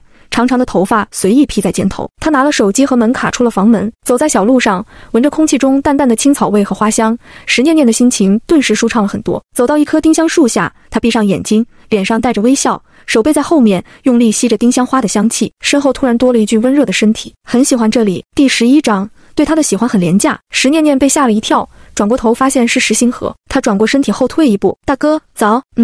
石星河眼里压抑着情绪，他出来晨跑，远远就望见石念念站在树下这幅美景，忍不住过来想抱住她，却又怕吓到她。他盯着石念念，这个在他眼皮下长大的女孩，不知是什么时候开始的，让他一点点递上了心。她漂亮、听话、懂事、知分寸，他愿意把她养在身边。他知道家里领养她的目的，第一天他来的时候他就知道，但是他不会让这件事情发生。大哥，你是出来晨跑的吗？石念念见石星河只是盯着自己不说话，便没话找话说，他被盯得好不自在。跑完了，我们回去吧。石星河说完就往前走去，石念念只得跟上去。他和石星河前后一直保持着1步的距离。石星河突然停下，握住了他的手，怎么走得这么慢？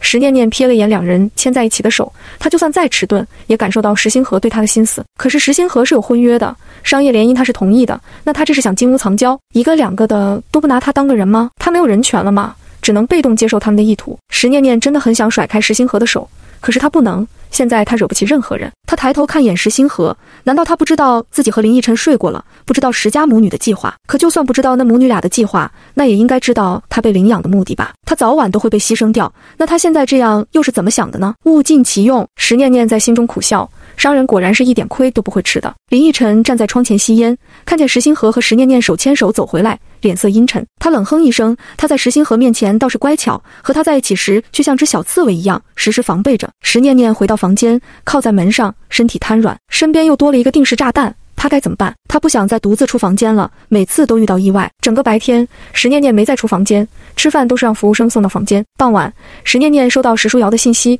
让他现在换上泳装，去他房间找他一起去泡温泉。泳装，石念念翻翻石星河送来的袋子，还真有件泳装。他拿起来看一眼，肉粉色，分体的，布料很少，只靠几根带子固定在身上，外面还有件薄纱衣，但是很透，穿这么露出去走一圈，他是怕狼不够多吗？石念念把泳衣穿上，他照照镜子，自己看了都会脸红。他翻出一件宽松容易穿脱的裙子套在外面，这样自在多了。拿好门卡出了房间，走到石书瑶的门前，刚想敲门，听见里面传来声音：逸晨哥，你是不是喜欢念念？是石书瑶的声音，他应该就在门口，要不然声音不会这么清楚。为什么会这么说？因为你老是盯着他看，昨晚还帮他说话，那声音甜得腻人。有吗？我不是在关心你吗？林逸晨带着有些戏谑的语气。逸晨哥，如果你喜欢，可以让念念陪你。哦，陪我？怎么陪？你想怎么陪都行。石书瑶叹口气，谁让我喜欢你？你喜欢干什么我都会帮你。林逸晨轻笑，他会听你的。我们石家养了他这么多年，让他付出一点又怎么样？但是你不能喜欢上他，只能当个发泄工具。我怎么会喜欢上发泄工具？那我的喜欢也太廉价了。林逸晨和石书瑶的一字一句，就像一把把尖刀刺入他的心脏，他捂着胸口，好疼。他知道石书瑶是故意让他听见的，因为门没有关严，留了一道缝隙。石书瑶这是跟他挑明了，就是要把他送到林逸晨的床上，当成玩物。石念念浑身发抖，握紧双拳。发泄工具，喜欢他是廉价的，他倒要看看他们之间的感情能有多高贵。石念念回到房间，脱掉外面的裙子，换上那层薄纱。他用冷水洗把脸，让自己冷静下来。石书瑶，是你逼我的。他把长发扎成蓬松的丸子头，露出修长白皙的脖颈，深吸几口气。石念念揉揉自己的脸，然后露出一个甜美的笑容。她重新站到石书瑶门前，轻轻敲敲门：“姐姐，你在吗？”门很快来了，石书瑶脸上有些不满：“念念，你怎么才过来？我等了你好久。”“对不起，姐姐，这种泳装我第一次穿，研究了好一会儿才穿上。”石念念解释道。石书瑶和身后的林逸晨同时看向石念念的身体，石书瑶要把手心扣烂了，真是贱货，穿成这样是要勾引男人吗？林逸晨眼中闪过一丝惊艳，心里发痒。石书瑶刚刚说的话他没当真，不过现在倒是有些心思了。石念念瞟了一眼石书瑶的泳衣，很闪很漂亮，只可惜胸小了点没撑起来。“姐姐，逸晨哥，我们去泡温泉吧。”石念念笑着说道。“好。”林逸晨先走出房间，石书瑶跟了出去，拉住了林逸晨的手。石念念走在两人的身后，到了温泉池边，池子里的秦正吹了一声口哨：“念念妹妹，身材不错哦。”苏一年的眼睛也紧紧粘在石念念身上，石念念像是没有察觉一样，乖巧地和每个人打招呼。石念念没看见石星河，随口问了一句：“他公司有事先走了。”苏一年帮他解了惑。石念念哦了一声，脱掉外面的纱衣，下了温泉池，水温刚好。林逸晨和石书瑶也进来了，池水很清澈，男人们的眼睛时不时地瞟向石念念的身体。秦正和苏一年围着石念念聊天，问东问西，石念念得体地回答着他们的问题，不疏远也不亲近。石书瑶看在眼里，心里不屑又有些嫉妒。林逸晨冷眼看着，面上没什么表情。不多时，乔婉和宋琦一起走了过来，他们的泳装布料比石念念的只少不多，他们一下来就缠到秦正和苏一年的身上，也不管有人没人，他们的动作很放得开。石念念看得脸都红了，待不下去了，她出了这边的温泉池，绕到另一个池边，她试试水温，好像比那边的热。石念念慢慢入水，然后坐在里面的台阶上，热气顺着毛孔进到身体里，让她舒服地轻叹一声。石念念一个人泡在池子里，很是惬意。她闭上眼睛，享受着短暂的安宁时光。不怕热吗？石念念的身上多了一只大手。第12章，痛经被送到医院。听见声音时，念念就知道是谁，她心中冷哼，睁开眼睛，表情却是恐慌的。她把林逸晨的手从他胸口拿开：“你怎么过来了？姐姐呢？”她的身体泡不了太久，先回去休息了。林逸晨贴着她坐下，石念念往旁边挪了一点：“这里的水温太高，对你的小蝌蚪不太友好，会影响传宗接代的，还是别在这里泡了。”林逸晨被气笑了：“你很关心我的生育能力呀？怎么想给我生孩子吗？”“鬼才想给你生孩子！”石念念刚想对回去，小肚子一阵绞痛，好像是要来大姨妈了。她蹭地站了起来：“我有些不舒服，先回房了。”说完，石念念就出了池子，往别墅里跑去。林逸晨也站了起来，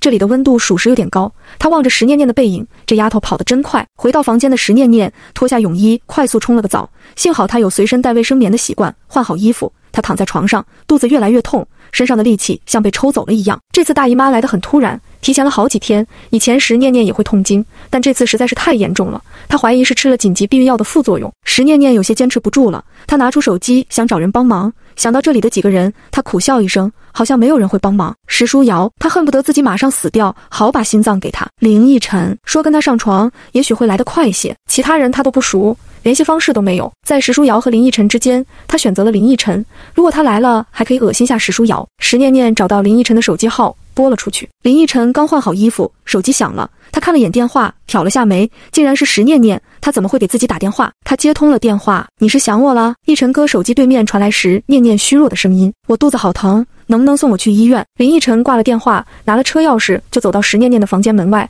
他敲敲门，过了好久，石念念才把门打开。他一手捂住肚子，一手扶着墙，面色惨白，额头一层冷汗。“逸晨哥！”林逸晨把他抱在怀里：“你能走吗？”石念念摇摇头，他身体疼得没有力气了。林逸晨把他横抱起来，就往外走。石念念拉着他的衣领：“我的包没拿，推荐信还在里面呢。都这样了，还惦记你的推荐信。”林逸晨气不打一处来：“我会让人给你送过去的。”石念念松开了林逸晨的衣领，晕了过去。念念，林逸晨不敢耽误，开车把石念念送到最近的医院。到医院，石念念恢复了意识，医生问他情况，他瞥了眼旁边的林逸晨，捂住肚子，小声对医生说道：“医生，我是痛经。”医生看着他惨白的小脸：“平时也这么严重吗？”石念念摇摇头，咬咬嘴唇，还是说出了实话：“我1周前吃了紧急避孕药，这次经期还提前了很多天，不知道是不是跟这个有关。”医生责备地弯了眼林逸晨：“你们男人能不能有点责任心？这种紧急避孕药很伤身体的，戴个套的时间都没有，至于那么急吗？”林逸晨被说愣了，他看看石念念，想了想他和医生的对话，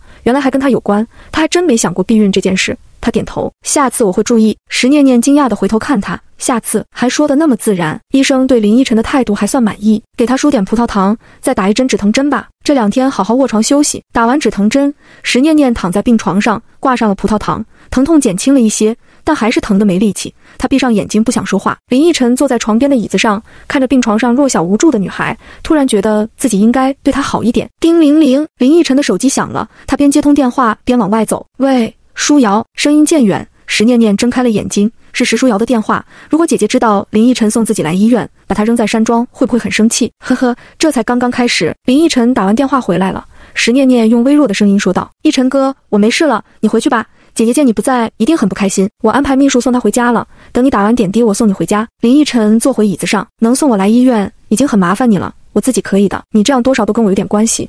林逸晨把石念念鬓角的碎发掖到耳后，我陪着你。石念念没再拒绝，闭上眼睛。如果他没听到林逸晨和石舒瑶的对话，他现在肯定会被感动的。在他最无助的时候，一个男人这么深情地对他说话，他一定会把心掏出来给他。可惜都是假的，男人的嘴骗人的鬼。葡萄糖输完，石念念的身体有些力气了，他站起来还有些晃。林逸晨让他靠在自己身上，石念念走2步歇1步。林逸晨叹口气，弯腰横抱起他往外走，他怕摔下去，搂住林逸晨的脖子。林逸晨很满意石念念的亲近，他低头亲了他一下。石念念特么的混蛋，随时占他便宜。林逸晨把石念念放进副驾驶，自己上了驾驶位。送你回家，送我回学校吧。石念念可不想回石家，1秒钟也不想待在那里。林逸晨瞟了他一眼，你不喜欢回石家？石念念低着头，扣着手指，回学校自在一些。林逸晨没有再说什么，开车把他送到舞蹈学院。我抱你进去。不用了，我好多了。石念念解开安全带，我的包怎么办？林逸晨嗤笑一声，丢不了，我明天让人给你送来。那谢谢逸晨哥，我走了。石念念打开车门想下车，等等，林逸晨拉住石念念的胳膊，你经期几天结束？石念念惊恐。第13章，试戏成功了，7、8天吧。石念念往长了说，这么久？林逸晨轻挑眉梢，秦正他的影视公司投资了一部电影，里面还缺个舞女的角色，你想去试试吗？拍电影？石念念一愣，随即问出关键问题，有片酬吗？你很缺钱，石家不给你钱花。林逸晨不解，我想花自己赚的钱。林逸晨没想到这丫头还挺有骨气，当然有片酬的，那我去。石念念眼里闪着光，只要能赚钱，他就去试试。我3天后肚子就不会疼了，那我让秦正联系你，你直接去就行了。好，谢谢你逸晨哥，一句谢谢就完了。林逸晨斜眼看他，石念念下了车，给林逸晨鞠了一躬，谢谢你，林逸晨。石念念笑着关上车门，对着林逸晨摆摆手，然后转身离开了。林逸晨按下车窗，望着石念念还有些不稳的步伐，他唇角不自觉上扬了，这丫头还挺皮。林逸晨拨通了秦正的电话，响了好几声才接通，里面传来女人的哼唧声。喂，什么事？大晚上的打电话，耽误我办事。林逸晨习以为常，丝毫不在意对面在干什么。你们公司筹拍的那个古装剧，安排个舞女的角色，戏份不用太多，主要跳个舞。你有病啊，还得改剧本，什么人让你这么上心啊？石念念，你改好剧本直接联系他。林逸晨想了一下又说道，他的片酬我出，给他报价20万吧。念念，你小子要先下手为强啊，你别打他主意。林逸晨挂了电话，怎么说也是他占了小姑娘便宜，给点好处是应该的。石念念回到寝室，里面空无一人。徐文文周末回家了，另2个室友基本不回来住。躺在床上，他思考着最近发生的事，一切来得那么突然，让他措手不及，打破了他10多年安宁的生活。石舒瑶既想让他生下林逸晨的孩子，又怕他和林逸晨相处，真是矛盾啊。石舒瑶母女怎么就认定他会心甘情愿地生下孩子呢？还有石星河的态度，这让他以后怎么该去面对他？看来石家人都把他当成宠物了，想怎么摆弄就怎么摆弄，真是烦死了。第2天，林逸晨很守信用，让人把石念念的包送到学校。石念念打开包，东西都不少，2份推荐信也在，他算是有件高兴的事了。晚上，徐文文回到学校，石念念给了他一封推荐信。念念，你太厉害了，从哪弄来的？还是2张？徐文文惊讶地打开推荐信，卖身换的啊？那我不要了。徐文文把推荐信扔给石念念，你把这还回去吧。逗你的，是我哥的朋友正好认识校长，他帮着要的。石念念解释道。徐文文又拿回推荐信，你吓死我了。石念念笑笑，心想身到没卖，卖的是手。周一，石念念和徐文文拿着推荐信去报了名，报名处的老师还多看了他们一眼，这可是校长发出去的推荐信，这2个孩子后门还挺硬。比赛在1个月后，他们要选定曲目，还要自己编舞，时间挺紧的。又过了2天，石念念的经期到尾声了，痛经也过去了，他心里还惦记着电影角色，没接到秦正的电话，也不知道这是靠不靠谱。石念念想着要不要问问，正犹豫的时候，一个陌生电话打进来了。石念念接通了电话，喂，你好，是念念妹妹吗？我是你秦哥哥，是秦正。打电话也这么不正经。石念念笑着回道，是我，秦正哥。逸晨说你想拍电影，正好有个角色，你来试试镜吧。秦正把时间和拍摄地址告诉了石念念后就挂了电话，约的时间是今天下午3点，正好下午没课了，他可以过去试试。石念念吃完午饭回寝室，大概收拾下自己，和徐文文说了一声就出门了。他提前半小时到了片场，找个人提了秦正的名字，那个人马上热情地带他去见导演了。导演见了石念念，态度不是很好，要不是秦正硬塞人进来，也不用连夜改剧本加了一段戏。导演大概给石念念讲了这段戏的内容：舞女霓裳在献舞的时候刺杀将军失败，被当场砍死。石念念扮演的就是舞女霓裳，她主要的戏就是跳的一段剑舞，还是自由发挥。演戏时念念不行，但是跳舞行，剑舞她也学过，她觉得没问题。讲完戏，导演让人给石念念化妆换服装，换完服装的石念念让在场的工作人员惊艳了一把。石念念一身红纱，上半部分的头发用一根发簪挽起，下面头发披在肩上，手握一把剑，像是从画里走出来的人。导演见了也是眼睛一亮，这古装扮相太美了，他喊了一声音乐起，石念念随着音乐舞动起来，人影飘动，宝剑在手，他舞得又媚又飒，在场的人都看呆了。音乐结束，石念念收了动作，全场安静。他有些不自信了，难道是不合格？他小声问道：导演，我跳得不行吗？啊！导演终于缓过神来，行，太行了。导演去摄像机那边又看了回放，乐不行，这段舞蹈加上去肯定给电影加分。他还是头一次感谢老板塞人进来。石念念是吧？这个角色就定你了，你把联系电话留一下。导演笑呵呵地说道，等正式开拍的时候，剧组会通知你的。真的吗？谢谢导演。石念念兴奋地给导演鞠了一躬。石念念换回自己的衣服，高兴地走了。导演给秦正打了电话，把石念念一顿夸，还称赞秦正塞人塞得好。秦正还挺意外，他好奇石念念到底怎么好了，就把跳舞的视频要来了。逸晨，过来一起看看念念的试镜视频。秦正把坐在沙发上的林逸晨叫了过来，林逸晨拉把椅子坐到秦正旁边，看他电脑里播放的石念念的剑舞视频。两人看完后都沉默了。许久，秦正给了林逸晨一拳，说实话，你小子把人弄到手没？要是还没有，我可是要去追人了。第14章，阴谋变阳谋。林逸晨皱眉，警告秦正，都说了，别打他主意，否则别怪我翻脸。唉，秦正叹口气，多好的一颗白菜呀，让猪给拱了。别废话，把视频发给我。林逸晨真是被石念念的舞蹈吸引住了，他这也算是歪打正着，发掘出他的闪光点了。跳舞的石念念是真的美，整个人都是闪闪发光的，没有了平时的谨慎和胆小。林逸晨突然有种想法，他想把石念念藏起来，独自欣赏。半个月过去了，石念念这段时间都没有回石家，每天在学校苦练舞蹈。石星河出差了，还是去了 A 国，所以他没回石家，也就没人管他。石念念过得非常愉快充实，可惜美好的时光总是短暂。石念念在周五下午接到了石母的电话，让他今晚回家住。石念念挂了电话，手心里已经出汗了，特意打电话让他回家准没好事。在学校磨蹭了许久，可惜再拖延也要面对。石念念在天黑之前打车回到石家。石母看到石念念后，一脸笑容地把她拉到石书瑶的卧室。念念啊，妈妈今天有些话要跟你说。石母拉着石念念的手，一脸慈祥，可这看在石念念眼里却惶恐不安。她强装镇定，妈妈，你想说什么？石母瞥了眼石书瑶，然后语重心长地说道，念念，你到石家也有15年了吧？这些年我们对你怎么样？对我非常好，我能来到这个家是我的福气。石念念嘴里说着违背良心的话，石母满意地点点头。那我们需要你做些事情，你不会拒绝吧？什么事？石念念的心紧成一团，呼吸有些困难。石母重重地叹口气，你姐姐的身体你也知道，她心脏不好，不能受刺激，不能做剧烈运动，所以就不能生孩子。石母顿了顿，又接着说道，要是领养别的孩子，心里总归是不放心。你呢，是我们看大的，人品是极好的，所以你能不能帮姐姐生个孩子？石念念睁大了眼睛，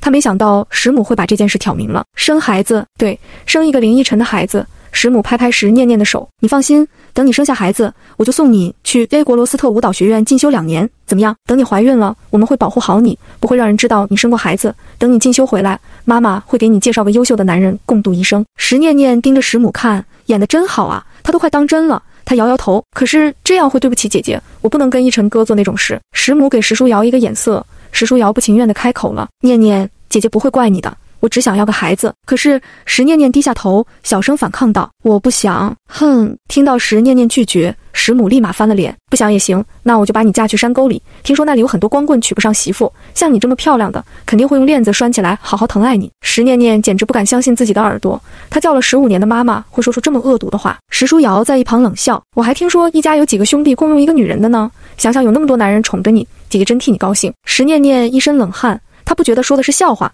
他们会干得出来。妈妈，姐姐，我愿意。石念念马上改了口，她真怕今天就被送走。可是逸晨哥那里怎么办？石母嗤笑，你们不是睡过了，能睡一次就能睡第2次、第3次，男人都是爱偷腥的。石念念抬起头，脸上有些惊慌，妈妈，你怎么知道的？要不是我们安排，你觉得你有机会睡到林逸晨？石念念惊愕，原来是你们。石书瑶站起来俯视着石念念，一脸鄙夷。行了，别得了便宜还卖乖，明天跟我出去一趟。石念念僵硬地站起来，走到门口。等等，石书瑶又叫住他，除了必要的上床，你离林逸晨远点，当好你的工具，否则别怪我不客气。知道了。石念念打开门，走回到自己的卧室。她像个雕像一样坐在床上发呆。她之前还在想石家人为什么认为她会同意，现在她明白了，她在石家人眼里不过视如草芥，随时可以碾压在脚底的。生孩子会死，不生也会死。林逸晨，石念念眼睛转动了。也许林逸晨是个突破口，至少他很喜欢他的身体，不知道够不够他换条命的。周六，石念念整个白天都在卧室里窝着。天快黑了，石书瑶敲响了石念念的房门。石书瑶站在门口，冷着脸说道：“穿好衣服，跟我出去。”石念念换好衣服，拿起自己的手提包，跟着石书瑶坐车出了门。车开到一家高级酒店门口停下了。石书瑶带着石念念在前台拿了一张房卡上了楼。进到房间，石书瑶拿出一粒药丸，递给石念念，吃了它，然后脱光了上床躺着。石念念在石书瑶的注视下吞了药丸。衣服脱掉，石书瑶命令道。石念念脱光了所有的衣服，站在那里。石书瑶嫉妒地看着石念念的身体，去洗澡。石念念听话地进了浴室，打开喷头。过了大概5分钟，石念念听到关门的声音，她从浴室里出来，发现石书瑶不见了，同时不见了的还有她的衣服。石念念苦笑，她回到浴室，趴在马桶上，用手指扣嗓子，把胃里残留的东西都吐了出来。她继续把自己洗干净，然后穿着浴袍走出浴室。石念念靠在床边，许是那颗药丸被吸收了一些，她感觉头开始发晕，眼皮发沉，躺在床上睡了过去。不知过了多久，石念念感觉有人在摸她，身体强烈的感觉让她清醒过来。她缓缓睁开眼睛，看见了林逸晨那张俊脸，他对他笑笑：“你醒了。”第15章再一次被送到林逸晨的床上。林逸晨是被石书瑶喊来的，说是给他准备了惊喜。他一走进房间，就看见躺在床上的石念念，还真是个惊喜。林逸晨走过去，拍拍他的脸蛋，没有反应，就躺在他的身侧，看着他。石念念睡得很沉，小嘴微张，脸蛋粉嫩嫩的。林逸晨忍不住掐了一把，可惜石念念还是没有反应。林逸晨解开了他的浴袍，露出了他的身体，里面什么都没穿，让林逸晨兴奋了起来。他一边亲吻他的小嘴，一边探索他的身体。终于石念念在一阵战栗中清醒了过来。逸晨哥，石念念一开口，声音媚得不行。林逸晨又亲了他一下。怎么睡得这么死？石念念揉揉太阳穴，姐姐让我喝了一杯水后，我就困得不行了。林逸晨听完蹙了蹙眉头，石书瑶是让他过来监尸吗？逸晨哥，我们这样不太好吧？石念念表情踟蹰，我总觉得对不起姐姐。林逸晨冷哼，可是他主动让我来的，再说我和他之间只是很好的朋友而已。可是姐姐很喜欢你。石念念垂下眼眸，喜欢我的女人多了，你不喜欢我吗？林逸晨抬起他的下巴，盯着他的眼睛看。石念念看着近在眼前的这张脸，应该没有女人不会喜欢。他伸手摸上林逸晨的脸，主动吻了上去。这还是石念念第一次主动，林逸晨心里欢喜，半个多月没见，他还怪想的。林逸晨边亲边拖，两个人很快就赤裸相贴了。等等，石念念在关键时候喊停了。林逸晨面露不悦，你不会这个时候跟我说不要吧？他要是敢说，林逸晨能掐死他。不是，你能带套吗？你想让我这样出去埋？我包里有。石念念说完捂住了脸，太难为情了。林逸晨找到石念念的包，打开一看，里面果然有好几个小包装，看了眼型号，他笑了，准备的挺充分。他把那几个小包装都拿了出来，数了一下有6个，应该大概可能够用了。等用完最后一个，石念念已经满脸泪痕地瘫在床上了。林逸晨舒坦了，把石念念抱起来去了浴室。石念念挣扎着要自己洗，已经没有保护措施了，上一回来浴室就擦枪走火了，他可不想了。石念念快速冲洗一遍，就跑出了浴室，留下林逸晨自己洗澡。钻进被子，石念念想到一个问题，他没有衣服穿。等林逸晨出来的时候，石念念把这个问题告诉了他。逸晨哥，我的衣服被姐姐拿走了，我没衣服穿了怎么办？林逸晨擦头发的动作顿了一下，他没想到石书瑶办事这么绝，他是在强迫石念念吗？可石念念表现得很主动，并不像是被逼的，想不通就不想了，他可不想浪费自己的脑细胞。先睡觉吧，我明天让人送衣服过来。林逸晨拿起手机给李成发了条信息后，掀开被子上床，把石念念抱在怀里。两人也是累了，很快就睡着了。第二天，石念念被揉捏醒了，她睁开眼睛就看见林逸晨伏在她身上，她有些惊慌，推她。不可以。为什么不可以？林逸晨抬头问她。没有安全措施，不能继续。石念念可不想再吃药了，太伤身体。林逸晨指了指床上的盒子，有的。石念念诧异，你从哪边出来的？早上有人来送衣服，顺便带了2盒。2盒。石念念为自己哀悼2分钟，不知道今天能不能活着走出去了。好在林逸晨还有些节制，压着石念念做了2次就起来了。石念念洗完澡出来，换上送来的衣服。林逸晨已经穿戴整齐，坐在沙发上吸着烟等石念念。要去哪？我送你回去。石念念想也不想，回答道：“我要回学校。”林逸晨把石念念送到学校门口，侧过身体看着他：“下个周末我来找你。”石念念一副为难的表情：“逸晨哥，我们还是不要私下见面了。”“你什么意思？”林逸晨沉下脸：“姐姐会生气。”石念念要哭不哭的，我害怕。说完，石念念打开车门就下了车，跑着进了学校大门。林逸晨还没反应过来，人没了，他胸口有些烦闷。他怕石书瑶，有他在怕什么？真是个傻姑娘，她林逸晨还护不住她一个女孩吗？石念念跑进大门后就放慢了脚步，擦擦眼角的泪水。她发现自己还挺有表演天赋的，不敢走得太快，下面有些肿了，磨着疼，心里骂着林逸晨这个禽兽，太能折腾人了。石念念在床上躺了一天，第二天就好了一点，她就爬起来去练功房练舞。这一周，林逸晨约了石念念2、3次，都被她拒绝了。理由就是他们不能单独见面。林逸晨心情很不好，李成在垂手站在旁边，老板心情不好，他会遭殃，便出个主意：“老板，晚上要不要去夜妹放松一下？”夜妹，林逸晨摸摸下巴，他把夜妹里的人给忘了。你去给他们老板打个电话，我晚上要看指定的人跳舞。是。李成想要出去打电话，走到门口才想起来问了一句：“老板，你想看谁跳舞啊？”杰西卡第16章，有人要看他跳舞。石念念和徐文文在寝室午休，徐文文的手机响了。他接通后说了2句，就把手机递给石念念：“念念，我哥说有急事找你。”石念念纳闷儿，徐朗能有什么事找他？他接过手机：“朗哥，找我什么事？”手机对面传来徐朗焦急的声音：“念念，你晚上能不能来夜妹一趟？老板指定让你来跳个舞，你要是不来，我的饭碗就得没了。”去夜妹？你们老板为什么让我过去跳舞？石念念困惑：“我也不太清楚。”徐朗也是左右为难，语气也是恳求：“你能过来吗？”石念念不想让徐朗工作没了。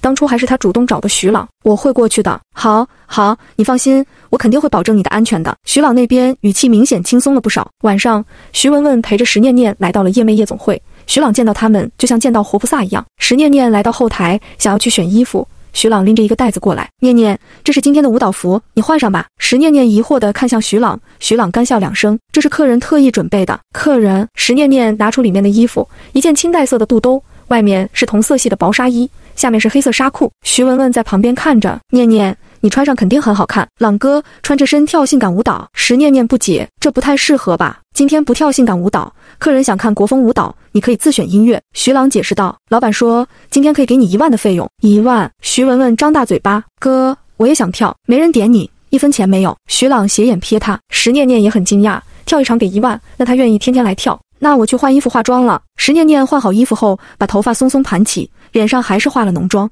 蓝色的眼影让她看起来多了一丝冷艳。徐文文见到装扮后的石念念，围着她转了一圈：“天哪，你真的是念念，我都快认不出来了。这么惊讶干什么？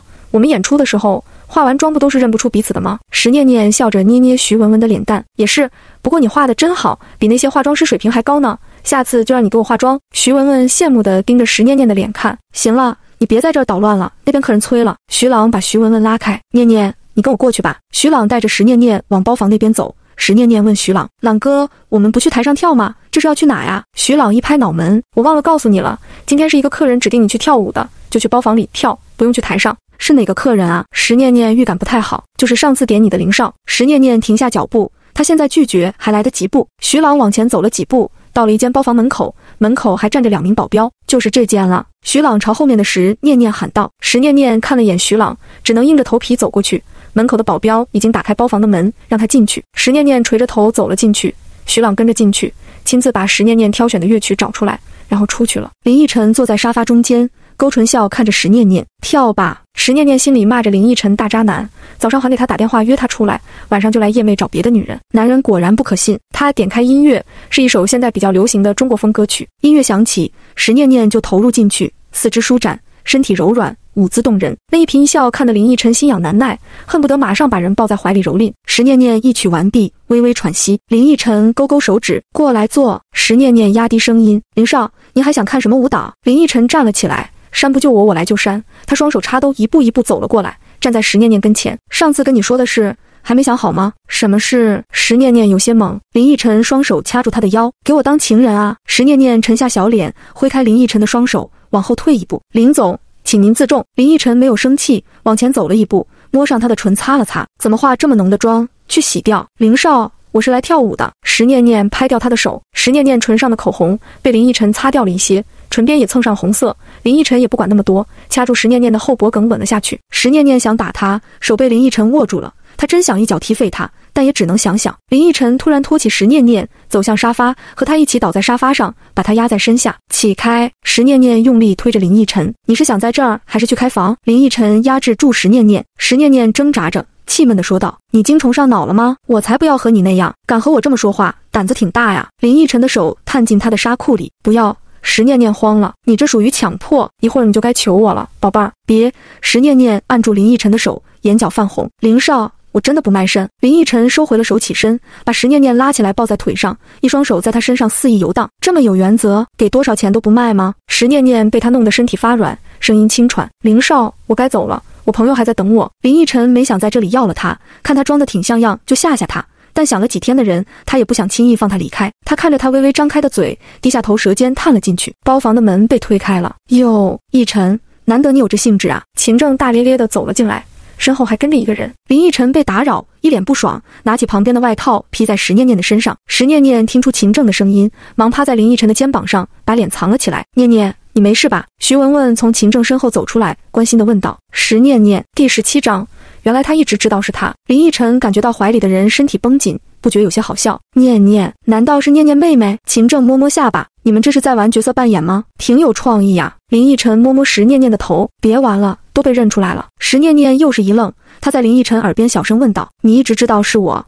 哼，别人我可下不去嘴。石念念气死了，忍不住掐了一把他腰间的肉。林逸晨闷哼一声，声音骚里骚气的。石念念听得小脸一红，他忙从林逸晨腿上下来，他拉着徐文文的手，文文，你怎么进来了？没等徐文文回答，秦正解释了，我看他在门口来来回回的走，就问了一嘴，他说担心你，我就带他进来了。徐文文点点头，然后用手指擦擦石念念的嘴边。念念，你口红怎么花了？噗嗤！秦正乐的嘴里的烟卷都快夹不住了，跟林逸晨使眼色。林逸晨就像没看见一样，也从烟盒里拿出一根烟点着了。石念念害羞地抽了张纸巾擦嘴唇，徐文文在旁边指点着，这里还有这里。好了。石念念回头看看沙发上的两个男人，都在吞云吐雾，眼神炙热。他们是含着金汤匙出生的人，生下来就站在高处，根本不是他们这种女孩能驾驭得来的。逸晨哥，秦正哥，我和文文先回学校了。别呀，我刚来你就走。秦正忙出声拦住人，这是怪我打扰你们二人世界了吗？林逸晨吐出一口烟，过来坐。石念念观察着林逸晨的神色，不太好看，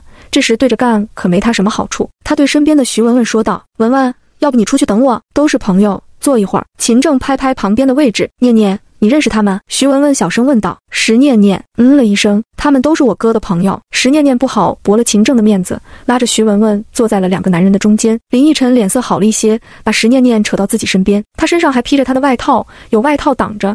林逸晨的手伸进去，很不安分。晚上别回学校了，我带你去玩。林逸晨贴着石念念的耳朵说着话，声音低沉性感，听得石念念半张脸都麻了。他咬咬嘴唇，不行，万一碰到姐姐，我就完蛋了。怕他做什么？我跟谁在一起，他还没资格管。林逸晨说完，轻咬他的耳朵。石念念的耳朵敏感，被他一碰，身体都软了。你不怕？我怕。林逸晨感觉到石念念的异样，唇角一抹坏笑。我带你出海，就我们两个，这样就没人能看见了。石念念犹豫片刻，便答应了。他知道要是再吊着林逸晨就适得其反了。他们两个在这边耳鬓厮磨，那边秦正和徐文文聊得也热闹。能考上舞蹈学院的，外形身材肯定是不差的。徐文文身材魔鬼，但是脑子单纯，一张脸看起来蠢萌蠢萌的，上下不太匹配。秦正还是第一次接触这种女孩，怪有意思的。他问什么他就老是答什么，他清澈的眼神中透露着愚蠢。没几分钟，秦正就把徐文文的手机号码要到手了，连家庭情况和地址都了解清楚了。等石念念想到徐文文的时候，秦正已经拉着徐文文的手给他看手相呢。石念念，文文这个傻丫头啊，秦正可不是什么好男人。石念念后悔让徐文文留下来了。文文，我晚上不回学校了，你是回学校还是回家？那我回家吧。徐文文想着自己在学校也没什么意思，还是回家好了。秦正笑着说道：文文，那我送你回家呀。没等徐文文回答，石念念直接说道：不麻烦秦正哥了，文文他哥就在这工作，他一会儿直接跟他哥一起回家。秦正笑笑没再说话，知道石念念这是防着他呢，他也不是非徐文文不可，想上他床的女人可有的是。林逸晨和石念念一起离开了，徐文文去找徐朗了，秦正待着没劲也走了。石念念先去卸了妆，换好衣服后，跟着林逸晨上了他的车。林逸晨和石念念坐在车后排，2名保镖坐在前面，还贴心地竖起挡板。车快速地行驶，狭小的空间里，石念念被林逸晨弄得骄横连连，上不上下不下的，难受得要死。林逸晨也一样，他看了眼车窗外，低头亲了一下。宝贝儿，别着急，马上就到了。他把石念念拉起来，帮他整理好衣服，把他的长发用手指捋顺。石念念眼角微红，面带一丝媚色，看在林逸晨眼里，真是让他欲罢不能。车停下了，挡板也收起来了。保镖回头说道：“老板，到地方了。”石念念跟在林逸晨后面下了车。是港口，一阵海风吹过，石念念嗅到一丝咸腥味，味道虽然不太好，但不影响石念念此刻舒畅的心情。近处的海面上倒映着点点灯光，远望过去，波光粼粼的海水接壤着天边。石念念真想顺着这片海飘远，远离这个虚假浮夸的世界。想什么呢？林逸晨把他被吹散的头发别在耳后。我们上游艇吧。林逸晨扶着石念念上了游艇，没给石念念太多欣赏景色的时间。林逸晨拉着他进到里面。游艇有2层，一层客厅，下一层是卧房，里面什么都有，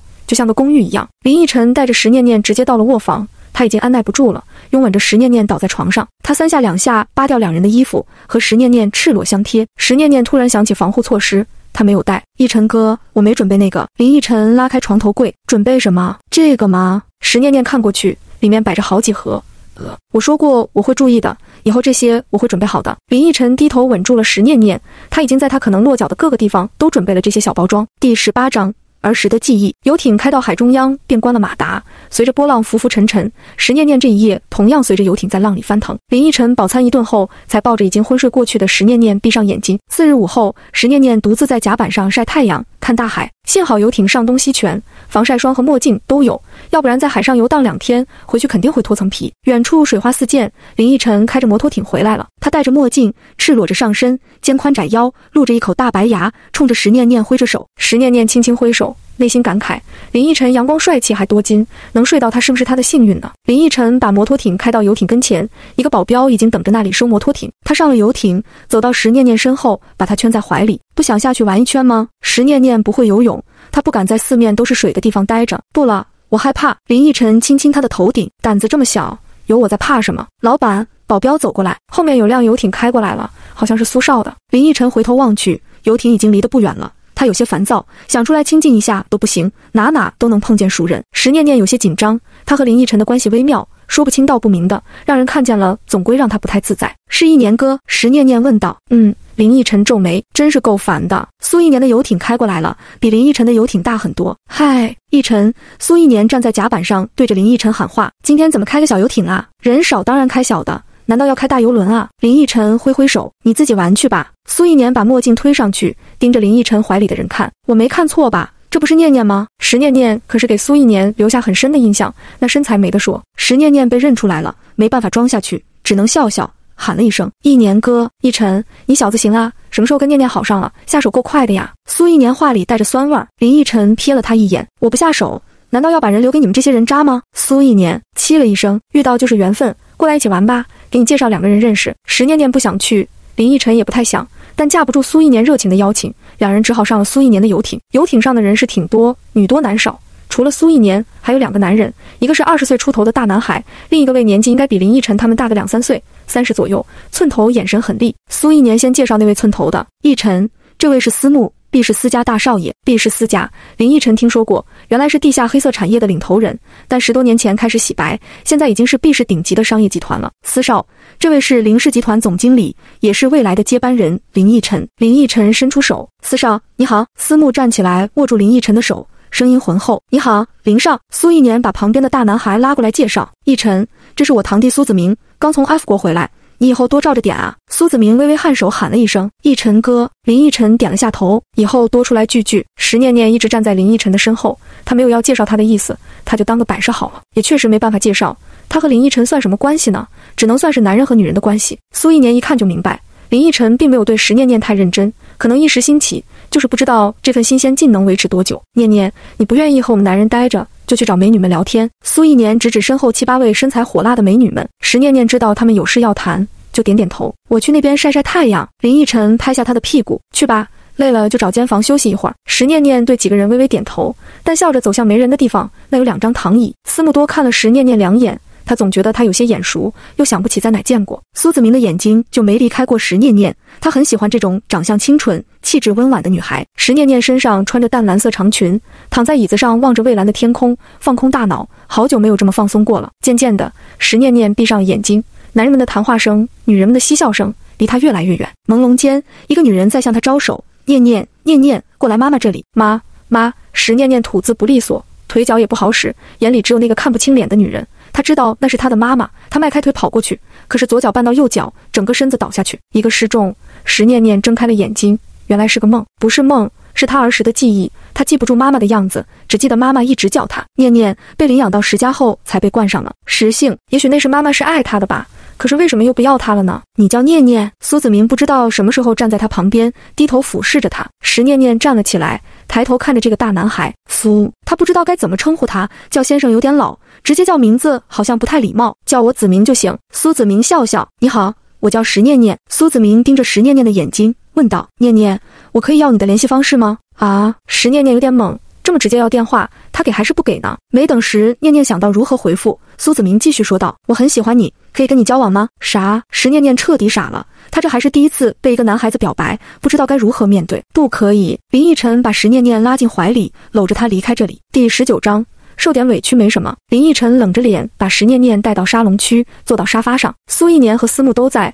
身边围绕着几位美女献殷勤。石念念偷偷瞥眼身边正放冷气的男人，不知道他在生什么气。吃醋？不会吧，他可不认为自己有这分量。石念念静静地坐着，没有任何动作。苏子明跟进来了，坐在石念念对面的位置盯着他看。林逸晨的脸色越发难看了，他捏住石念念的下巴亲下去，霸道又粗暴。石念念被当众如此对待，心里过不去自己那一关，用力推开了林逸晨。不要这样！林逸晨怒极反笑，亲一下都不让了。在床上你是怎么求着我干你的？声音不大不小，在场的人都听见了。平时在沉稳，石念念现在也挂不住脸了，她站了起来，我不舒服，先下去找个房间休息了。我让你走了吗？林逸晨大手一挥，把石念念甩在沙发上，坐着。苏子明没想到林逸晨会迁怒石念念，他只是觉得她没嫁人，他就有追求的权利，却忘了这不是在爱抚国。他站起来想去跟林逸晨解释一下，却被苏一年拉住了。逸晨，你火气怎么这么大呀？苏一年拍拍身边的两个女人，你们两个去给林少降降火气。两个女人扭着屁股走到林逸晨身边，一左一右贴上去。石念念识趣地站起来给他们让地方。林逸晨没有拒绝两个女人的服侍，一个喂水果，一个给她捏肩。他没再看石念念一眼，也不跟她说一句话，故意冷落着她。石念念被当成空气，心里越发委屈。他眼眶通红，咬着下唇，拼命把眼泪往回憋，实在受不住了。他站起来，默默离开了这里。思慕晃着酒杯里的红酒，脸上冷冷的，瞟了眼委屈离开的石念念，心里居然有点不舒服。念念，苏子明想跟上去安慰，苏一年按住他的肩膀，小声说道：“你想让他更惨一些吗？”苏子明安静下来。林逸晨见石念念走了，心情差得要命，挥开两侧的女人，都他妈给我滚开！苏一年啧啧两声，逸晨对女人要怜香惜玉。这么粗暴小心，没女人跟你好。林逸晨气了一声，我会缺女人，你要是不要念念了，那我可要去追了。苏一年想到时念念那完美的身材，眼里放射着色光。林逸晨抬眸，眼里满是冰寒之意，在我没腻之前，你最好不要有这种心思。说完还冰冷地瞥眼苏子明。苏一年拍拍苏子明的肩膀，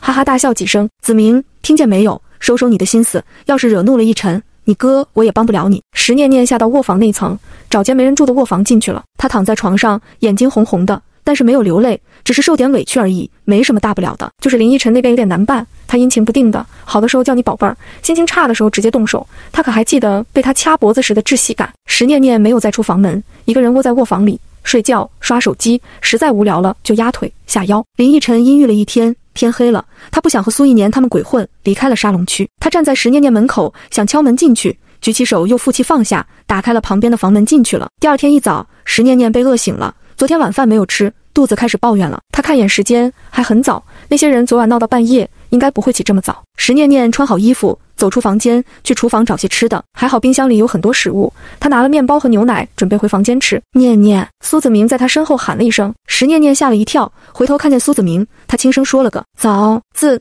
想从旁边走回去。苏子明挡住石念念的去路。昨天的事我很抱歉，我没想到逸晨哥会那样对你，跟你没关系，我先回房间了。石念念想从另一侧走过去。等等，苏子明再次挡住他，我说的话是真的，我是想和你正常交往，不是像逸晨哥那样，你可以考虑考虑。石念念从旁边玻璃中瞥见一道熟悉的身影，他蹙了蹙眉，不用考虑，我和逸晨哥之间是你情我愿的，他怎么对我，我愿意受着。石念念又郑重其事地说道，还请苏少爷以后和我保持一定的距离，也不要说那些莫名其妙的话，逸晨哥他不喜欢。说完也不管苏子明如何反应，从一旁侧身走过去。石念念低着头往回走，没走几步眼前多了一双白色休闲鞋，他抬头看去，林逸晨挡住了他的去路。见是林逸晨，石念念的眼睛里迅速蓄满泪水，他忙低下头，泪水一颗颗砸在甲板上。林逸晨把他抱在怀里，轻声哄道，别哭了，是我不好，让你受委屈了。听见林逸晨的话，石念念哭得更厉害了，他靠在林逸晨的胸前，身体一抽一抽的。林逸晨把石念念束抱起来，一只胳膊就把他拖起来，石念念搂紧他的脖子，把头埋在他的肩膀上。苏子明看着两人走远的背影，无奈地笑笑。他回国的第一段恋情还没开始就被扼杀了。林逸晨抱着石念念回到自己的房间，他把她放在床上，石念念已经不哭了，只是一直低着头不看林逸晨。林逸晨搬起石念念的头，用纸巾擦净脸上的泪痕，然后低头轻轻吻下去。石念念头一次感受到这么轻柔的吻，她闭上眼睛，享受着温柔的对待。一吻结束，林逸晨轻抚她的脸颊，饿了吧？你先吃东西。石念念点点头，打开面包袋子，大口大口地咬下去。吃饱后胃舒服了，她轻呼出一口气。吃饱了？林逸晨笑着问道。石念念轻轻了一声，那该换我吃了，你饿了我一宿了。林逸晨扒光了石念念的衣服。石念念再出房间，已经过了晌午，他又饿了。林逸晨心满意足搂着她来到餐厅，里面已经备好了自助餐。两人选了些食物后，坐在餐桌旁就餐。苏一年呵欠连连地走过来坐下。星河刚给我打电话了，他回国了。石念念，好久不见石星河，他快把他给忘了。第20章，石星河让他请吃饭。吃过午饭，游艇就往码头开。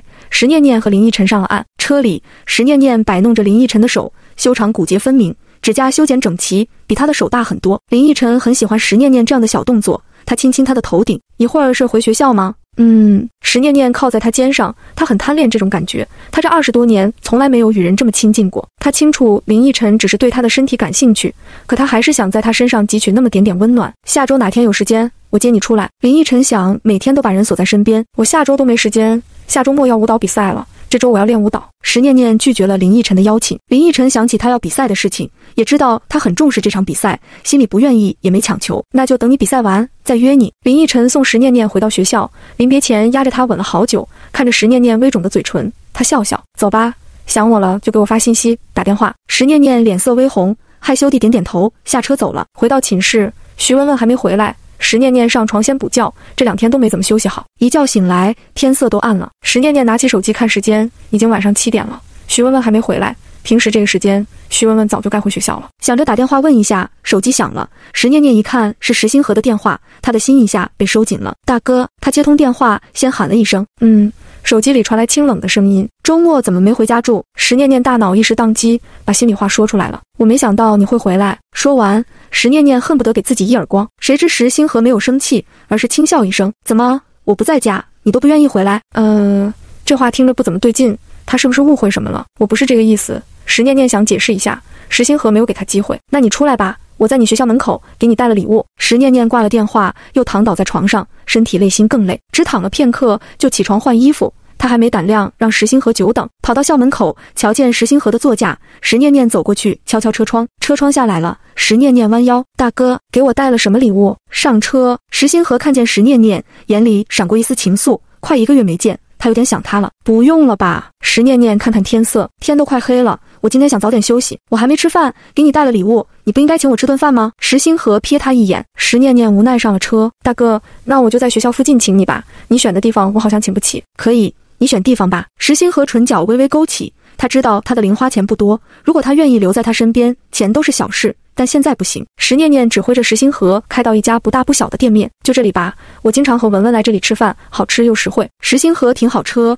跟着石念念走进饭馆。石念念扫眼里面，想找个好位置，当他看到最里面的一桌时，眼睛直了。怎么啦？石星河顺着他的视线看过去，那桌坐着熟人。石星河搂着石念念的肩头走过去，秦少怎么屈尊降贵来这里吃饭了？秦正也没想到会在这里见到石星河，他哈哈一笑，你能来，我为什么不能来？念念，你也过来吃饭了。徐文文高兴地拉着石念念的手，然后看了眼石星河，他见过他的照片，小声问石念念，这是你大哥？是的。石念念简单介绍两人认识。石念念看眼秦正，表情很复杂，他问徐文文，文文，你怎么和秦正哥在一起？秦哥今天请我看电影了，还送我回学校，我就请他吃饭了。徐文文解释道。就这样，石念念不太相信。那你还想怎么样？秦正嗤笑一声，念念，你是把我当坏人了，怕我拐走你的朋友。秦正哥，我没有这个意思。石念念淡淡说道。文文有点呆，我怕他给你添麻烦。我才不呆。徐文文撅起嘴巴嘟囔着。石念念捏捏他的脸蛋，你不呆，就是有点傻。石星河看着桌面，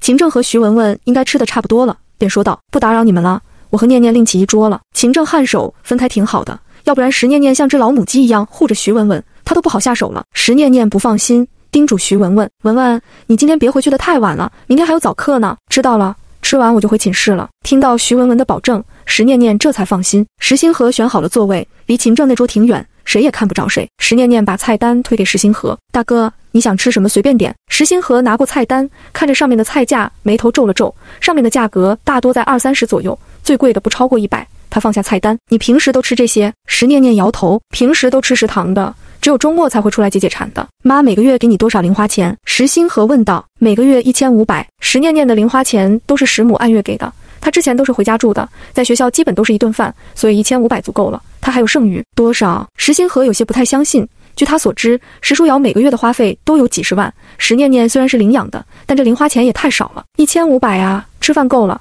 衣服也不用买，我没什么花销。石念念解释道。衣服确实不用买，他一直穿石书瑶不要的衣服，石书瑶比他大3岁，小时候的衣服石念念都穿不完，有的还是新的。只是最近2年，石念念的身高比石书瑶高一些了，有些衣服穿着不合适了，他就会在网上淘些便宜的衣服穿。石星河从钱包里拿出一张银行卡，推到石念念面前，这张卡你拿着花。第21章，前有狼后有虎。石念念把卡推回去，大哥，我不能拿你的卡，我的钱够花。石星河脸上闪过一丝不悦，给你，你就拿着，我不知道妈给你的零花钱那么少，我真的不用。石念念坚持不要，他才不想再拿石家的钱，我平时没什么花销，如果有需要了我再跟你要。听见石念念这么说，石星河收起卡，有需要帮忙的一定跟我说。石念念乖巧应下，他让石星河继续点菜，石星河随便点了几个不太贵的。等菜上桌了，几个菜就占满整个桌子，石星河有些诧异，他没想到这么便宜的菜品，菜量还这么大，他们2个人点2个菜足够了。他责怪石念念，菜量这么大，你怎么不告诉我？石念念笑笑，因为你点的菜我都喜欢吃。2人安静地吃了饭，剩下好多菜，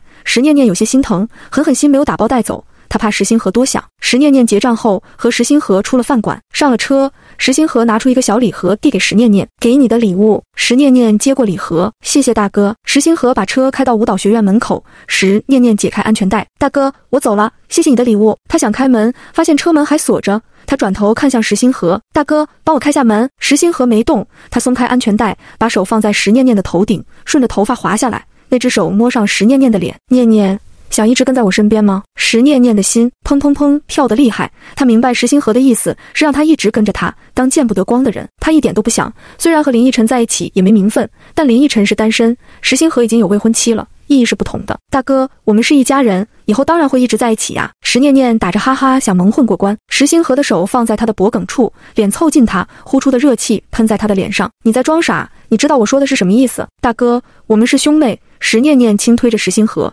他别过头不敢去看他，而且你已经有未婚妻了。石星河炙热的目光逐渐冷了下来，我们不是亲兄妹，至于名分，我确实给不了你，但其他的都不会差你的，定些时间，你好好考虑考虑。石星河打开车锁，回去吧，想想我说的话。石念念打开车门，一句话没说，头也不回地跑进学校，一口气跑回寝室。石念念靠着门，大口大口地喘着气，心脏快要跳出来了。真是前有狼后有虎，石家是不能再回去了。念念，你怎么了？徐文文已经回来了，他听见开门声，却不见人走近了，就过来看了一眼。我没事，就是跑累了。石念念站好，手里还拿着石星河给他的礼物。手里拿的什么？徐文文好奇地问道。我也不知道。石念念打开盒子，里面是一瓶香奈香水。徐文文把香水拿过去仔细看看，哇，这款香水好贵的，好像是限量的，买都买不到。你喜欢就送你了。石念念心想，再贵的香水他也不会用的。徐文文忙把香水还给石念念，我可不敢要，你自己收好吧。石念念想问问徐文文和秦正的事，又觉得说多了不好，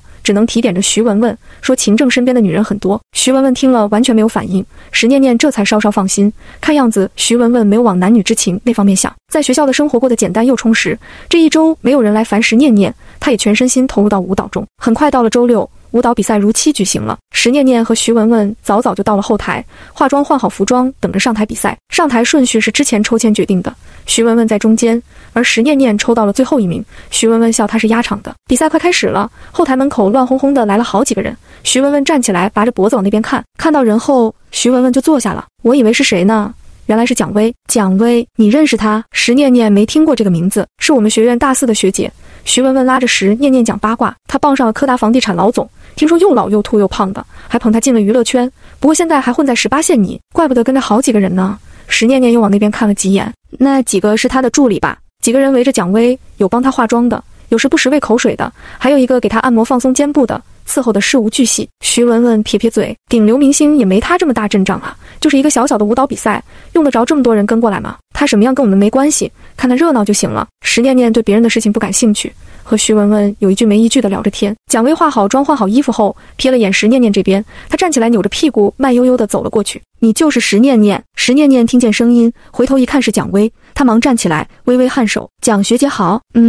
蒋薇捋着鬓角的头发，语气慵懒，听说你在将军令那部电影里也有角色要演。将军令？石念念想了片刻，应该是她试戏的那部电影吧。蒋薇不提，她都快忘了这件事了。是的，只有一小段舞蹈的戏份。石念念听蒋薇这么问，可能蒋薇也有戏份吧。她随口问道，蒋学姐在里面也有戏份？是啊，不过是个女4，小配角而已。蒋薇看石念念的眼神有些不屑，蒋学姐谦虚了。蒋薇见石念念没有再接话的意思，冷哼一声，转身走了。徐文文对着蒋薇的背影做了个鬼脸，拉着石念念小声抱怨，也不知道她牛个什么劲，又不是女1号，还看不上你了。石念念笑笑没有说话，别人爱怎么样跟她都没有关系。舞台下面的评委席正中间的座位被一位秃头大肚子的男人坐着，李校长在一帮人的簇拥下过来了，看到中间那个秃头男人，眉头一皱，对旁边的助理说了几句话。助理小跑着过去，对那个秃头男人恭敬地说道，刘总，麻烦您往边上窜个位置，这个位置是给别人留的。第22章舞蹈比赛。刘总沉下脸，他来已经是给很大面子了，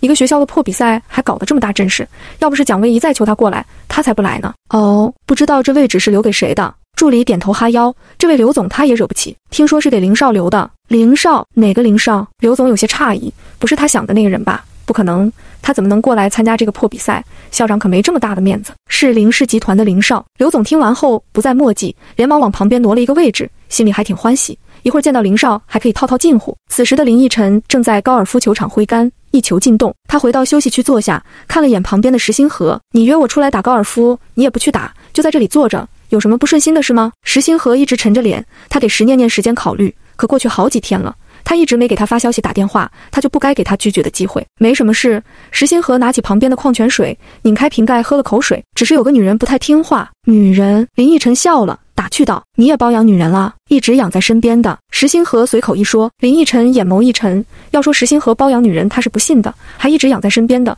再想到之前石星河对石念念的态度，这让林逸晨怀疑石星河说的女人就是石念念，自己的女人被其他男人盯住了，还是他的好朋友，这滋味可不怎么好受。也许他应该及时和石星河挑明他和石念念的关系。林逸晨刚想开口，他的手机响了，是李成打来的电话。喂，老板，你在哪呢？今天你要参加舞蹈学院的比赛，还记得吗？林逸晨忘了，幸亏李成打电话提醒他了。我在高尔夫球场，这就过去，你来接我吧。石星河挑眉问他要走。林逸晨站起来，是啊，有个重要的约会，不能陪你了。约会？和女人？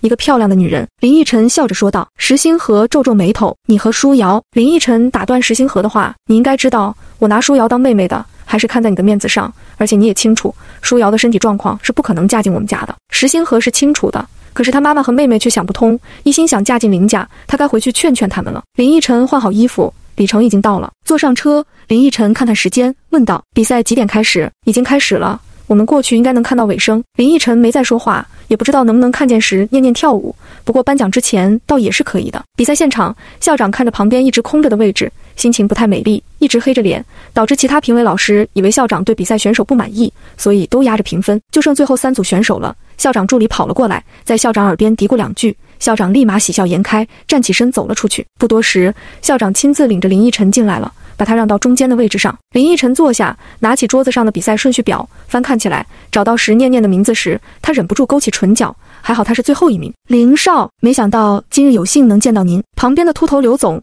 讨好的打着招呼，双手递上一张名片。林逸晨接过名片扫了一眼，柯达房地产的总裁，他公式化的颔首微信，原来是刘总。刘总还想再说些什么，林逸晨已经转过头看着舞台了。前面2个参赛者跳的什么，林逸晨都没看在眼里，只感觉是2只小丑在他面前蹦来跳去的。主持人上台了，下面是我们今天比赛的最后一位选手，他是舞蹈表演专业的石念念，他曾经以专业第1的成绩考入我们舞蹈学院，他今天带来的是古典舞敦煌飞天。林逸晨听着主持人介绍石念念，他没烧上挑，没想到石念念当年的专业成绩是第1，怪不得舞跳得那么好，他有些期待他今天的样子了。石念念在后台做了几个深呼吸，在主持人介绍完之后，他上台了，身上的服装是他在网上淘来的，不贵，但是效果特别好。石念念站在舞台中央，看了眼评委席，对上了林逸晨的视线。林逸晨对他做了一个亲吻的小动作，石念念的心一颤，血液涌上大脑，脸上迅速布满红润，他不知所措的样子逗笑了林逸晨。石念念在舞台上不敢做太多的表情，台下有那么多双眼睛盯着他呢。他鞠了一躬，然后做好准备动作。音乐声响起，石念念投入到舞蹈中，他的每一个动作，他的一颦一笑，带动着所有人进入敦煌世界，她就像是降落人间的天女。林逸晨凝望着台上的石念念，眼里充满情欲和占有欲，他想把她揉进骨子里，走哪带到哪。一曲完毕，台下响起阵阵掌声，石念念行了礼，便回后台了。评委老师们觉得石念念跳得很好，但是都无奈摇摇头，前3名已经内定好了。校长一直不知道林逸晨要走的推荐信给了谁，他心里有些打鼓，为了避免得罪人，他还是问了林逸晨一句：林少，您看好哪位参赛者的表演了？林逸晨当然明白校长的意思，他没直说，只问道：前3名评出来了吗？校长把还未公布的获奖名单递给林逸晨，他接过名单，开始找石念念的名字。他从上到下看到了2等奖的名字，他指指那个名字：徐文文。校长看了眼，笑着说道：啊，这是秦少特意打的招呼。林逸晨嗤笑一声，这秦正对徐文文还上了心了。他继续往下看，在优秀奖里面看到石念念的名字，他把获奖名单还给校长，冷冷地说了一句：评分不太公正啊，我觉得最后跳舞的那个很不错。第23章，我想看你跳脱衣舞。校长得到指示马上安排。原来的第1名是蒋薇，刘总也是花了不少钱的。第2名不能动，秦正的名望可没比林逸晨差太多。第3名也不行，关系是上面的，人家也算低调，说是前3名都可以。校长看来看去，只能跟现场的刘总商量一下了。他转到刘总的身侧，在刘总的耳边嘀咕了几句。刘总的脸色变了又变，最后只能妥协，谁让他和林逸晨的差距大那么多呢？林逸晨听见了校长和刘总商量的声音，他就像什么都不知道一样，闭目养神。解决好了，校长笑呵呵地把结果交给主持人。到了颁奖时刻，主持人先念的第3名是大4一位女生，她没有惊喜也没有失望，应该是事先就得到了消息，平静地接过奖状。第2名得主是舞蹈表演系的徐文文。主持人宣布完，徐文文都傻了，他还问旁边的石念念：念念，我有没有听错？主持人喊的我的名字。没错，就是你，快去吧。石念念笑着把他推了出去。徐文文接过奖状，嘴角都咧到耳后根了，他太兴奋了，打死也没想到他能得奖。主持人继续在台上宣布，我们这次舞蹈比赛的冠军是……没等主持人讲完，蒋薇已经做好准备，扭着腰小步往前走了。冠军是舞蹈表演系的石念念。主持人用最饱满的情绪喊出了石念念的名字。走到半路的蒋薇停下了脚步，眼睛瞪得像铜铃，一度怀疑自己听错了，内定的不是他吗？怎么变成石念念了？石念念看到蒋薇走出去了，心里还有些失落，没想到最后念的是他的名字，他有些诧异，但也很快想通了是怎么回事。林逸晨在下面坐着呢，肯定是他替自己说了话。他缓缓走到前面，接下了奖状。林逸晨眼含笑意地看着他，石念念也笑着把奖状冲他轻轻挥一挥。台上最尴尬的就属蒋薇了，走到一半又退了回去，后面那些参赛的女孩都在偷笑。蒋薇一张脸涨成猪肝色，抿着嘴唇，咬着后槽牙，眼睛恶狠狠地瞪着石念念，都是因为石念念才让他出糗的，他早晚要报复回来。颁奖结束了，石念念和徐文文拥抱在一起蹦了起来，他们可以一起去 A 国进修1个月了。2人回到后台，把表演的服装换下来，简单卸了妆，准备回寝室再好好清洗一下。蒋薇突然拦住2人的路，她轻蔑地斜视着石念念：得了第1了不起吗？还不是靠男人，你别得意得太早。哼！说完，蒋薇带着他的助理们离开了。有病吧？靠男人的是他好吗？徐文文气鼓鼓地说道：你跳得多好啊，得第1是实至名归。石念念当时看到了蒋薇的窘迫，看到他这么大的气，猜到了可能是自己占了蒋薇内定的名额。算了，我们结果是好的就行，不用和别人计较了。石念念拉着徐文文回了寝室，刚洗净脸，石念念的手机响了，他拿起一看，是林逸晨打来的。我在学校门口等你。林逸晨说了这么一句就挂断了。石念念知道今天躲不过去了，只能简单收拾下，和徐文文打声招呼，拎着包离开寝室。学校门口，石念念没有看到林逸晨的车，天气很热，他用手挡着阳光四处寻找。离他不远处，一辆车按了2声喇叭，后车座的玻璃窗下去了。林逸晨探出头：念念，这边。原来是换车了。石念念走过去，拉开后车门上去了。一上车，林逸晨就把她搂在怀里，在她脸上亲了一下。舞跳得不错。石念念有些害羞，没想到你会过来，一会单独跳给我看。明明是一句调情的话，听在石念念的耳朵里，却让她心中瑟瑟难受。她在她眼里终归是个玩物。石念念扬起明媚的笑容，我第一次去夜妹跳舞是半小时2000块，第二次去夜妹给你单独跳舞是3分钟1万块，不知道逸晨哥这次想看我跳舞能给我多少钱？林逸晨不是傻子，他听出了石念念话里的意思，他冷下脸，收回胳膊，讥讽道：怎么跟你上床不要钱，看你跳舞反而得花钱？李成在前面开着车，他刚开始还挺好奇两人的关系，伸长耳朵听八卦，没聊几句呢，发觉两人的对话不太对劲，连忙竖起挡板。石念念没有难堪，脸上依旧保持着笑容。上床吗？你睡了我，我也睡了你，没吃什么亏。我跳舞，你观看，这就不同了。受累的是我，收点费用不应该吗？林逸晨愣了一下，他没想到石念念会这么说，感觉他被他嫖了一样。他从怀里拿出钱包，抽出一张卡递到石念念面前，里面有100万，密码6个6，包你2个小时的舞蹈费用。100万2个小时。石念念心情复杂地接下银行卡，有了这100万，他就可以离开石家了。别说2个小时，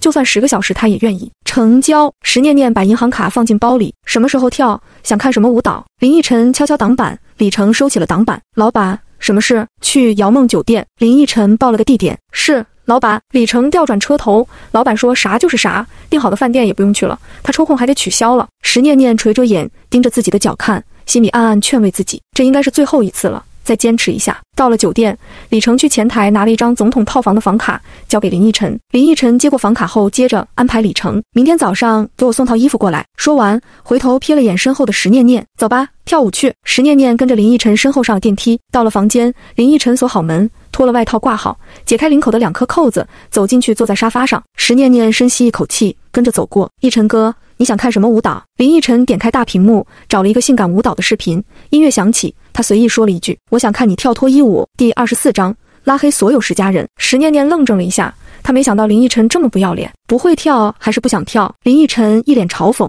：100万可不是那么好赚的。是啊，100万呢，跳就跳吧，豁出去今天，明天他就能自由了。石念念没再犹豫，一边扭动一边解身上衬衫的扣子。幸好他今天上身穿短袖衬衫，下面是条牛仔裤，解扣子可以拖延一些时间，可惜再拖延，最后也拖得一件不剩。林逸晨的眼神由冰冷变得越来越炽热，他感觉身体里的温度在逐渐升高。他站起来，眼睛盯着石念念，2只手慢条斯理地脱衣服。石念念一直在跳舞，林逸晨走到他身后，紧紧贴着他。这种贴身劲舞让林逸晨快速兴奋起来，他不再忍耐，把石念念横抱起来，走向里面的卧室。石念念突然被抱起，惊呼一声，搂住林逸晨的脖子。逸晨哥，我才跳了10分钟，还有1小时50分钟呢。林逸晨气闷，低头在他胳膊上轻咬一口，乖，去床上继续跳。石念念不知道被林逸晨要求摆各种姿势，算不算继续跳舞，反正他心里计算着时间，时间一到他就彻底摆烂了，也实在是跳不动了。林逸晨今天对石念念的配合非常满意，小丫头格外的热情，让他越战越勇。只可惜他体力不行，后面就瘫软了，但并不妨碍他的进攻，真是爽爆的一晚。舒爽过后的林逸晨已经完全记不起和石念念赌气的事情，他心里只剩下对她的喜爱。林逸晨轻轻石念念的小脸，把她搂在怀里，一起睡了过去。劳累过度，生物钟没叫醒石念念，等她睡醒睁开眼，太阳快到天空正中央了，她的身边已经没有人了，枕头上有一张纸条和一个袋子，纸条是林逸晨写的，说他有事先走了，换洗的衣服在袋子里。石念念起床，先去冲了澡，出来换上林逸晨为他准备的衣服，离开酒店。石念念先去了银行，把林逸晨给他的100万转到自己名下的卡里，因为这100万是要还给石家的，得用他的卡。回到寝室后，徐文文没在，石念念独自坐在书桌前愣神。能离开石家，他很高兴，但又感觉前路有些迷茫，他不知道该干什么了。明后天考完试就要放暑假了，大4也没什么课了，大家都准备去找工作了。也许他应该出去租个房子，比在学校要方便一些，也省得被石家人找到。他还有个电影要拍，9月份还要去 A 国罗斯特舞蹈学院进修，这么算起来他还是挺忙的。等进修回来，他就要去找工作，最好离开 C 市，开始自己新的人生。想到这里，石念念又开始斗志满满了。他开始算手里的钱，加上比赛的奖金，差不多快8万块了，还有拍电影的片酬没算，如果省点花，足够支撑他2年的花销了。只要他在1年之内找到工作就行了。想到就去做，石念念拿起包出门了。他要去租房子，天气很热，石念念满头大汗的跟着中介看房。看了几个房子后，石念念选择了一个比较旧的居民小区，是个6楼的小单间。选择这个房子的原因主要是便宜，1个月的租金1500元，还有个原因是里面有面镜子和把杆。听说这房子是房主一直自己住的，家里有个学舞蹈的女儿。房子虽小，但是很整洁，家具家电很全，他收拾收拾就能拎包入住了。交了半年的房租，拿到了钥匙，石念念在出租屋里转了一圈，她心中感慨，这房子虽然还没有她在石家的卧室大，但这里是属于她自己的空间，不用再看别人的脸色过日子了。石念念拿出小本，把需要买的东西记录下来。他想这2天就收拾好，考完试就过来住。他往返超市和出租屋2次，才把东西买齐，打扫卫生，换了新的床单和被子枕头。做完这些时，念念感觉腰快累折了，他大字型躺在双人床上，无声地笑了。这是第一次他真心的笑。这时，石念念的手机响了，他拿起一看，是徐文文打来的，问他怎么还没回寝室。石念念看看时间，确实很晚了，再晚一点就进不去寝室门了。他收好东西，拎着包跑下楼，外面天黑，石念念眼睛没有适应黑暗，不小心撞到了一个人身上。他忙开口道歉，对不起。被撞的男人没说话，一双眼睛在黑夜中上下打量着石念念。石念念感受到男人不太善良的目光，转身就跑了。那个男人扭着头，视线还紧紧跟着跑远的石念念。幸好小区离学校很近，石念念10多分钟就跑回寝室。进了门，他捂住胸口，喘着粗气。念念，你怎么了？后面有狼追你呀？徐文文开玩笑地问道。石念念点头，话还说不匀，好像是头色狼啊？真的假的？徐文文惊讶地问道。石念念把自己租房子的事情告诉了徐文文。那你一个人住很危险啊，要不我过去陪你吧？徐文文有些担心。不用了，我上网买些防狼的用品吧，白天应该没什么事，晚上不出门就行。徐文文家里条件不错，石念念不想让他过去陪自己住出租屋。经过2天的考试，石念念他们就正式放假了。徐文文帮着石念念把行李箱和一些用品搬进了租的房子。徐文文在里面逛了一圈，蹙眉道：念念，这房子也太小了，你是不打算回石家了吗？是的，我不能一直伸手向石家要钱吧，我有能力自己生活了。徐文文坐了一会儿就走了。石念念把他送出小区后，来到快递点，寄了一个快递。快递是寄给石富石宏达的，里面是那张100万的银行卡和一封信。寄完快递，石念念把石家所有人的电话和微信都拉黑了，还有凌逸晨的，他想和他们一刀两断。同城的快递晚上就到了石家书房，石宏达拆开快递，调出一张银行卡，里面还有一封信。他打开那封信看了一遍，脸色越来越难看，最后一巴掌用力拍在桌子上，真是忘恩负义。爸，是谁写的信？石星河有些讶异于父亲的反应。石宏达把信扔给石星河，你自己看吧，是你的好妹妹寄来的。第25章，念念，我们谈一谈。石星河拿起信打开看起来，是石念念寄来的。他先感谢了石宏达这么多年的养育之恩，说他现在已经成人，有了生活能力，不用再被石家养着了，还把石家这么些年花在他身上的钱还回来。100万，他哪来这么多钱？石星河胸口像被堵住一样，憋得难受。石宏达在书房里走来走去，他是不是知道了什么？要不然怎么突然就要和我们断了联系？石星河把信折好，您是说念念知道了他被领养的目的，但这件事只有我们家4口人知道，谁能告诉他呢？石宏达冷哼一声，不是你，不是我，那就只可能是你妈和舒瑶了。石宏达给石母梁平运了个电话，让他和石舒瑶来趟书房。不多时，梁平运和石舒瑶过来了。宏达，这么着急叫我们过来，有什么事？梁平运和石舒瑶坐在沙发上，石星河把信递给梁平运，念念要跟我们断绝关系。什么？梁平运一惊，忙打开信纸，和石舒瑶一起看下去。看完信，梁平运蹭地站了起来。这个小贱货翅膀真是硬了，他以为想离开就能离开吗？不能让他就这么走了，我的心脏怎么办啊？石舒瑶也很气愤。石宏达现在的情绪已经平复下来，他沉着声音问道：你们娘俩有没有对念念说过什么？这一问让梁平运和石舒瑶心虚了，两人眼神躲闪，说话磕磕巴巴。没有，我们什么都没说过。石宏达身处高位多年，一眼就看出他们娘俩在说谎。啪的一声，用力拍响桌子，声音阴沉。说实话，石舒瑶从来没见过父亲生这么大的气，腿开始抖了。他扯扯旁边梁平运的衣袖，妈妈。梁平运知道石宏达的脾气，知道他这是真生气了，他的腿有些发软，但在孩子面前还是强撑着说了出来。我和舒瑶就是让那个小贱货生下林依晨的孩子，舒瑶就可以带着这孩子嫁入林家了。林家不就是担心舒瑶生不了孩子吗？妈，你说什么？石星河平时在清冷的性格，这时的情绪也激动起来。你让念念给林依晨生孩子，这种事情他怎么会同意？哥，你别再惦记石念念了。石舒瑶在旁边小声嘀咕道，他们已经上过2次床了，第一次是我和妈给他们下的药。石星河闭上了眼睛，原来念念是被他母亲和妹妹逼走的，怪不得他拒绝了自己，他一定恨他们石家所有人。梁平运觉得自己的办法很好，继续说道，再说等那个小贱货生孩子的时候也容易动手，弄个大出血抢救不过来什么的，正好把心脏移植给舒瑶。石宏达走到梁平运身前，一巴掌打了下去。蠢货！石星河眼神一闪，母亲被打，他心中竟有丝痛快。他和梁平运不太亲近，从记事起他是一直被父亲带在身边教养的，相比之下，母亲对妹妹舒瑶更加疼爱。石舒瑶睁大眼睛，用手捂住嘴巴，爸爸居然打了妈妈。梁平运捂住自己的脸，怒视石宏达，大声喊道，石宏达，你竟然打我，打你都算轻的。石宏达用手指点着他骂道，你敢算计林家，算计林依晨，我看你是好日子过到头了吧？你以为谁都是石宏达说了一半的话，瞥了眼石星河，吁了一口气，继续说道：“以为谁都是那么好拿捏的吗？蠢货！林家别说在 C 市，在全国都数得上名号。要不是石星河和林逸晨是同学，关系一直不错，石家可沾不着林家的边。”梁平运听完也觉得后怕，便不再敢说话。爸爸，那时念念走了，我的心脏怎么办？石书瑶眼泪汪汪地看着石宏达。石宏达有些后悔，平时对这个女儿管教太少了，被他妈妈急养坏了。他叹口气说道：“领养念念是我们的最后一步棋，我和你哥一直在帮你寻找其他心源，你们不该对念念做那些事情，把她逼走。”石书瑶不敢和石宏达顶嘴，他垂下头，心里暗骂着石念念是贱货，就该被挖心。星河，石宏达对石星河说道：“你给念念打个电话，把她劝回来吧。”石星河拿出手机，拨出石念念的电话，一直是占线状态，打了好几遍都是那样。他很快反应过来，说道：“他把我手机号拉黑了。”他又给石念念发了微信，结果信息也没有发出去，微信被拉黑了。石星河苦笑，他这是要跟我们断得干干净净呢。与此同时的出租屋里，石念念欢快地炒着菜，嘴里哼着小曲，心情好得不得了。以后想吃什么他就自己做什么，想几点起床就几点起床。他把饭菜装进一个盘子里，一边吃饭一边刷着手机视频，渴了再喝口可乐。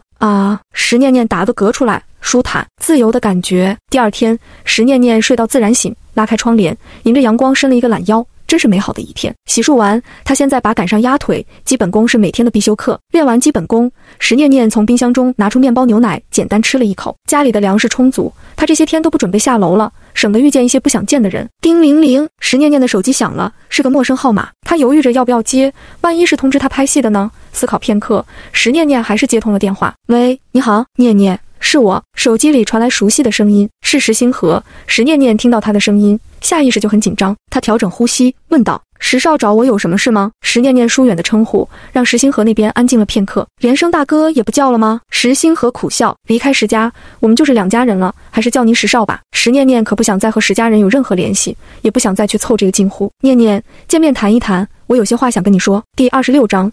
石念念说的不算，谈有什么好谈的？石星河肯定是来劝他回去的，打死他也不会回石家的。石少，我们之间没什么可谈的。石念念冷冷地说道，希望以后我们能够互不打扰各自的生活，再见。说完，石念念就挂断电话。石星河听着手机里传来嘟嘟嘟的声音，呆愣住了，这还是他头一次被人挂断电话。放下手机，石星河脸色阴霾，他没想到石念念还挺有脾气，看来之前在石家那么乖巧懂事都是他装的。石星河揉揉太阳穴，昨晚他没有休息好，一想到心爱的女孩已经被人，他真是不爽到极点。可那个男人是林逸晨，是他的好兄弟，好兄弟怎么能为了一个女人翻脸呢？石星河现在就是想见到石念念，他不想和她成为陌生人。也许他会听林逸晨的话，这种想法让石星河感到挫败。不过为了见到石念念，石星河还是给林逸晨发了信息，约他晚上在夜妹聚一聚。林逸晨很快回应下了石星河的邀请。晚上夜妹夜总会，林逸晨带着2名保镖到了包房门前，保镖在门口停下脚步，林逸晨独自进到包房里。石星河已经到了，旁边还跪着个女人帮他倒酒，他端起酒杯一口就喝光杯中酒，啪一声放下酒杯，倒满。林逸晨双手插兜走过来，在石星河身边坐下。怎么了？这是？石星河没说话，把酒杯拿起来又喝了一杯，放下酒杯再倒满。林逸晨夺走酒杯，对女人使了个眼色，出去。女人站起来行礼后出去了。星河，发生什么事了？石星河抬起头，目光深邃，他看了林逸晨好久才出声问道：“你和念念在一起了？”林逸晨轻挑眉梢，原来是为了石念念。他摸摸鼻子，我们是睡过几次了？几次？石星河讥讽一笑，舒瑶说是2次，殊不知两人已经私下见过好多次了。你能联系上他吗？石星河自己又倒满一杯酒，我想跟他谈谈。什么意思？林逸晨有些懵，你联系不上他了？石星河的手一顿，冷笑一声，喝了杯中酒。他用100万和我们了断关系，那钱是你给他的吧？他和石家了断关系，为什么？100万确实是他给的，不过林逸晨十分不理解石念念的行为，虽然是养女，但有石家这个保护伞撑着，他能享受到不错生活的。为什么？石星河看了眼林逸晨，他总不能说是他母亲和妹妹把人逼走的吧？因为一些误会，我想跟他解释清楚，但是他把我们全都拉黑了。林逸晨听完笑了，没看出来这丫头挺有性格呀。不过看到兄弟这么难受，这个忙他倒是可以帮一下。他拿出手机拨出石念念的电话，嘟嘟嘟，占线。林逸晨有种不太好的感觉，他打开微信想拨通石念念的视频电话，结果看着手机屏幕上的提示，您还不是对方好友。林逸晨的脸色越来越黑，他现在能理解石星河的感受了，他把我也拉黑了。林逸晨咬牙说出了这句话。石星河先是愣怔了一下，然后扑哧笑了，很好，真公平。林逸晨拿过一个酒杯倒满酒，一口干了。别让我逮住他，否则有他好看的。你对他如果不是认真的，就放过他。石心河的心情好多了，冷静下来，他还是不希望石念念受欺负，怎么说也叫了他15年的大哥。林逸晨冷冷盯着石心河，我放过他，然后你上吗？心河，你可是有未婚妻了，我只是不想让念念受到伤害。石心河顿了顿，你也娶不了念念，再说了，你是不是一直在等他？听到石心河的话，林逸晨烦躁地点燃一根烟，猛吸了2口。别跟我提那个人，我就算不和石念念在一起了，也会安顿好他的，不会让他委屈。石心河没有再说话，他现在没有资格再管石念念的事了。2个男人干了一杯又一杯，只可惜酒量太好，喝不醉。晚上回到家的林逸晨躺在床上抽着烟，他真是咽不下这个口气。他堂堂凌氏集团的大少爷，竟然被一个女人给甩了，在不在一起可不是石念念说的算的。他想到了石念念的室友，那个叫徐文文的女孩，便给秦正发了信息，让他侧面了解下石念念的情况，是不是每天都在学校寝室，他要过去抓人了。秦正果然不负林逸晨所望，3两句就在徐文文那儿套来了消息。第2天一早，秦正就给林逸晨发来消息，石念念搬出学校寝室了，在学校附近的老小区租了房子，具体位置你自己去查吧。林逸晨收到秦正的信息后，给李成打了电话，让他去舞蹈学院附近的中介找到石念念租房子的位置。李成带着几名秘书把学校附近的中介跑了个遍，终于在一家不起眼的小中介里找到石念念的信息。李成把石念念租房的位置发给了林逸晨。林逸晨拿起车钥匙离开了公司，按着导航开到了石念念所在的老破小区的外面，里面根本开不进去，也没地方停车，林逸晨只好把车停在小区外，走了进去。找了好久才找到楼号，坐惯了电梯的林逸晨亲自爬6楼还挺不习惯，本来就不宽的楼道里堆积着不少杂物，还散发着一股怪味。林逸晨一路捂着鼻子上的楼，终于到了6楼。他左右看看，核对好门牌号后，开始敲门。石念念正在准备午饭，听见敲门声，心中还纳闷能是谁呢？知道他住这儿的只有徐文文，难道是文文过来蹭午饭了？来了来了！石念念没想太多，就打开了门。开门之后看到了林逸晨，石念念有些惊慌，然后下一秒的动作就是要关门。林逸晨一只脚已经迈了进去，大手一推，侧身挤进屋里。石念念第27章签订协议。林逸晨反手关上门，石念念往后退了2步，蹙眉道：你怎么来了？林逸晨斜了石念念一眼，没吱声，往屋里走了几步。房间一眼到底，他大概估算了一下，加上卫生间和厨房，整个屋子都不到30平，好在还算干净，味道也是香的。林逸晨走到厨房，发现锅里还烧着水，在做午饭，我正好还没吃，给我带一份。石念念看了林逸晨一眼后去了厨房，他是准备做炸酱面的，林逸晨要吃就多下了一份面条，肉酱是现成的。石念念把黄瓜切成细丝，又准备了些葱花香菜。葱花香菜你吃吗？放之前石念念还是问了林逸晨一句。林逸晨双手插兜走过来，我不吃葱花。石念念端着2碗面出来，放在餐桌上，把没有葱花的那碗倒推林逸晨面前。餐桌很小，林逸晨坐下后显得有些拥挤，筷子和碗看起来是崭新的，应该是新买的，第一次用。林逸晨用筷子把面拌匀吃了一口，味道很好，没想到这丫头手艺还不错。2人低头吃饭都没有说话，林逸晨专注干饭，石念念烦闷，没有心情开口。吃完饭，石念念收了碗筷扔进水槽里，房间里连沙发都没有，林逸晨直接靠在床上。石念念见了有些嫌弃，你能不能别穿着外裤躺我床上？林逸晨抬眸，你想让我脱光了躺下？真不要脸！石念念在心里把林逸晨从头到脚骂了一遍。林少没什么事可以走了，今天的午饭算我请你的，就不收费用了。说到费用，上次我付的100万，舞蹈时长好像还没用完呢。林逸晨把双臂枕在头下，看着石念念，石念念想骂他一句臭不要脸的，但还是克制住了自己，缓和情绪说道：你上次说在床上的时间也算的，我什么时候说过？你有证据吗？林逸晨唇边一抹讥笑。石念念气得胸脯浮动，那你想怎么样？当然是看你继续跳舞了。石念念别过脸，不想看林逸晨。那我只跳舞，这个可不太好说，你那么撩人，哪个男人能把持得住？林逸晨，你到底把我当成什么人了？石念念忍不住哭了出来，我只想过正常人的生活，为什么这么难？石念念一哭，林逸晨坐不住了，他也知道自己过分了，但他就是想欺负他。他站起来走到石念念面前，用拇指擦掉他脸上的眼泪。跟着我不好吗？是你先招惹我的，聊完想跑也得看我愿不愿意。我说过第一次是我被下了迷药，不是我主动去招惹你的。石念念红着眼睛努力解释着，后面几次你可是很享受呢。林逸晨被算计下药以后想过要调查，一是但碍于和石心河的关系，在石家不方便弄太大的动作，二是他对石念念很满意，愿意把他养在身边。后来通过石书瑶的言语和行动，他也想到了是石书瑶的杰作，但他一直没想通石书瑶的目的。石书瑶有什么目的他并不在意，反而他还很感谢石书瑶，要不是他怎么能睡到石念念这个尤物？林逸晨的话让石念念脸红了，他说话总是这么露骨。那100万算我借的行吗？我一定会还给你。石念念很想跟林逸晨撇清关系，还1个月、1年还是10年？林逸晨冷笑，念念不要考验我的耐心，我想要的东西就会想尽办法得到，比如用你的朋友要挟你，他哥哥不是还在业内工作吗？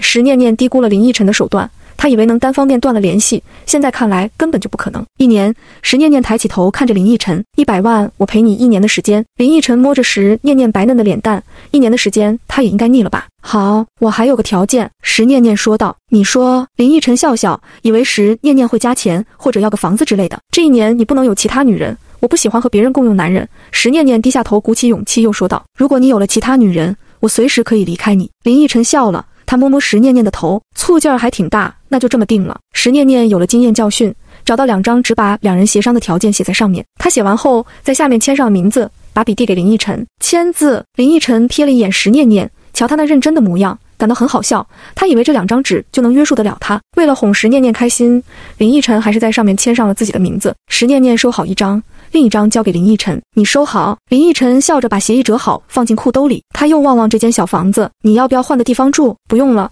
我刚交了半年的房租，而且我很喜欢这里。时念念拒绝了，他和林逸晨随时都可能终止关系，还是有个自己的小窝安全些。林逸晨没有强求，他一直穿着皮鞋在屋子里走开走去，地板都被他踩脏了。时念念多少有些洁癖，你今天先走吧，这儿没有你的拖鞋。林逸晨本来是想走了，听到时念念略带嫌弃的语气，他就又坐回床上，拿出手机给李成发了条消息后放下手机，你是不是应该把我从黑名单里拉出来了？时念念不情愿地把林逸晨拉出黑名单，又重新加了好友。林逸晨对着时念念招招手，过来。时念念走过去，被林逸晨抱在怀里，一只手伸进他的睡裙，那只手在他身上揉捏着。时念念咬着唇，不让自己发出声音。林逸晨脸上带着邪魅的笑容盯着他看，看着他那张清纯的脸慢慢飘上媚色。扣豆够，门被敲响了。时念念的身体一僵，林逸晨松开他，别怕，是李成，我让他送些东西过来。林逸晨站起来去开门，接过2大袋子东西后，用脚关上门。时念念好奇地走过来，买了什么东西？这么多。林逸晨从一个袋子里拿出了10盒东西。时念念，第28章，你是第一个关心我的人，这也太多了吧？时念念红着脸看着林逸晨拿出来的避孕措施，也就1个月的量。林逸晨从袋子里翻出一双男士拖鞋换上后，把其他东西扔给时念念，剩下的你帮我收起来吧。时念念大概翻了一下，有日用品，还有林逸晨的内衣、袜子、衬衫、领带什么的。他惊讶地仰头看向林逸晨，你这是要在这常住吗？常住怎么可能才这点东西，只是备用而已。时念念认命地把这些东西放好，又用抹布把地面擦了一遍。林逸晨就坐在床上看着他忙碌，感觉还挺新鲜。做完这些事情，时念念站起来，发觉腰好酸，他揉揉腰想躺下歇会，可惜床被另一个人占着，他要是上床躺着肯定也歇不着。时念念掐着腰问林逸晨，你什么时候走？公司不忙吗？林逸晨本来笑呵呵的脸沉了下来，想撵他走，他还不走了。他走到衣柜前，把时念念刚收进去的睡衣拿出来换上了，然后整个躺在床上。今天不走了，我陪你。时念念真想过去扇他几个嘴巴子，快30的人了，怎么会这么叛逆呢？他的腰实在难受，也管不了太多，走过去也躺在了床上。林逸晨拄着脑袋，垂眼瞧着时念念，一只手顺着他的脸往下摸。时念念翻了身，背对着他，林逸晨贴上去，手伸进他的睡裙里。时念念忽然察觉下身涌出一股热流，他忙推开身上的人，跑进卫生间，看见内裤上的血渍，时念念呼出一口气，今天可以逃过一劫了。时念念收拾好自己后，走出卫生间，瞄到床上的林逸晨，阴着一张脸，表明他现在很不爽。我来月事了，时念念解释道。月事。林逸晨心里算了下时间，距离上次去山庄确实过去1个月了。林逸晨的脸色缓和了一些，不过还是很郁闷，欲望被挑起来了却只能硬憋回去。想到那次时念念的痛经很严重，他掀开被子，快过来躺着休息吧。林逸晨找到空调的遥控，把温度调高了2度。时念念进了被窝，他有些困，便对林逸晨说道，我想睡一会儿，你有事就去忙，走的时候帮我把门关好。林逸晨了一声，便没了下文。时念念每次来月事，全身力气就像被抽走一样，虚弱无力，体乏人困，他很快就睡着了。林逸晨听到时念念均匀的呼吸，低头看了眼，睡得也太快了吧。他拿出手机上网查了下女人经期注意事项，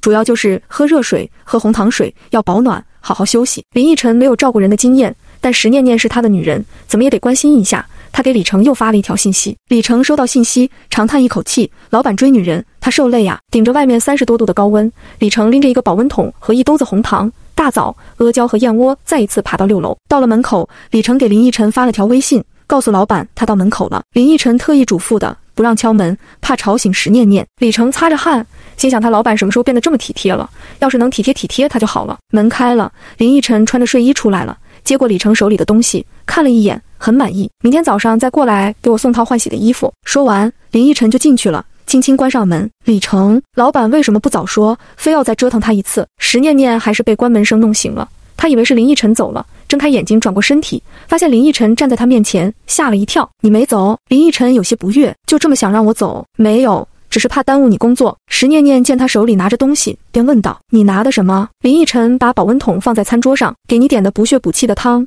趁热喝吧。他把兜子放在地上，这里面的东西你这几天自己熬着喝。石念念有些惊讶，下了地看看兜子里的东西，都是适合经期吃的。他打开保温桶，里面是枸杞银耳红枣汤，还冒着热气。石念念去厨房拿了2个碗和勺子，把汤倒出来，1碗推给林逸晨，一起喝，我又没流血，不喝。林逸晨把碗推给石念念，你都喝了。石念念坐下，一勺一勺地喝着汤，眼睛不知怎么湿润了。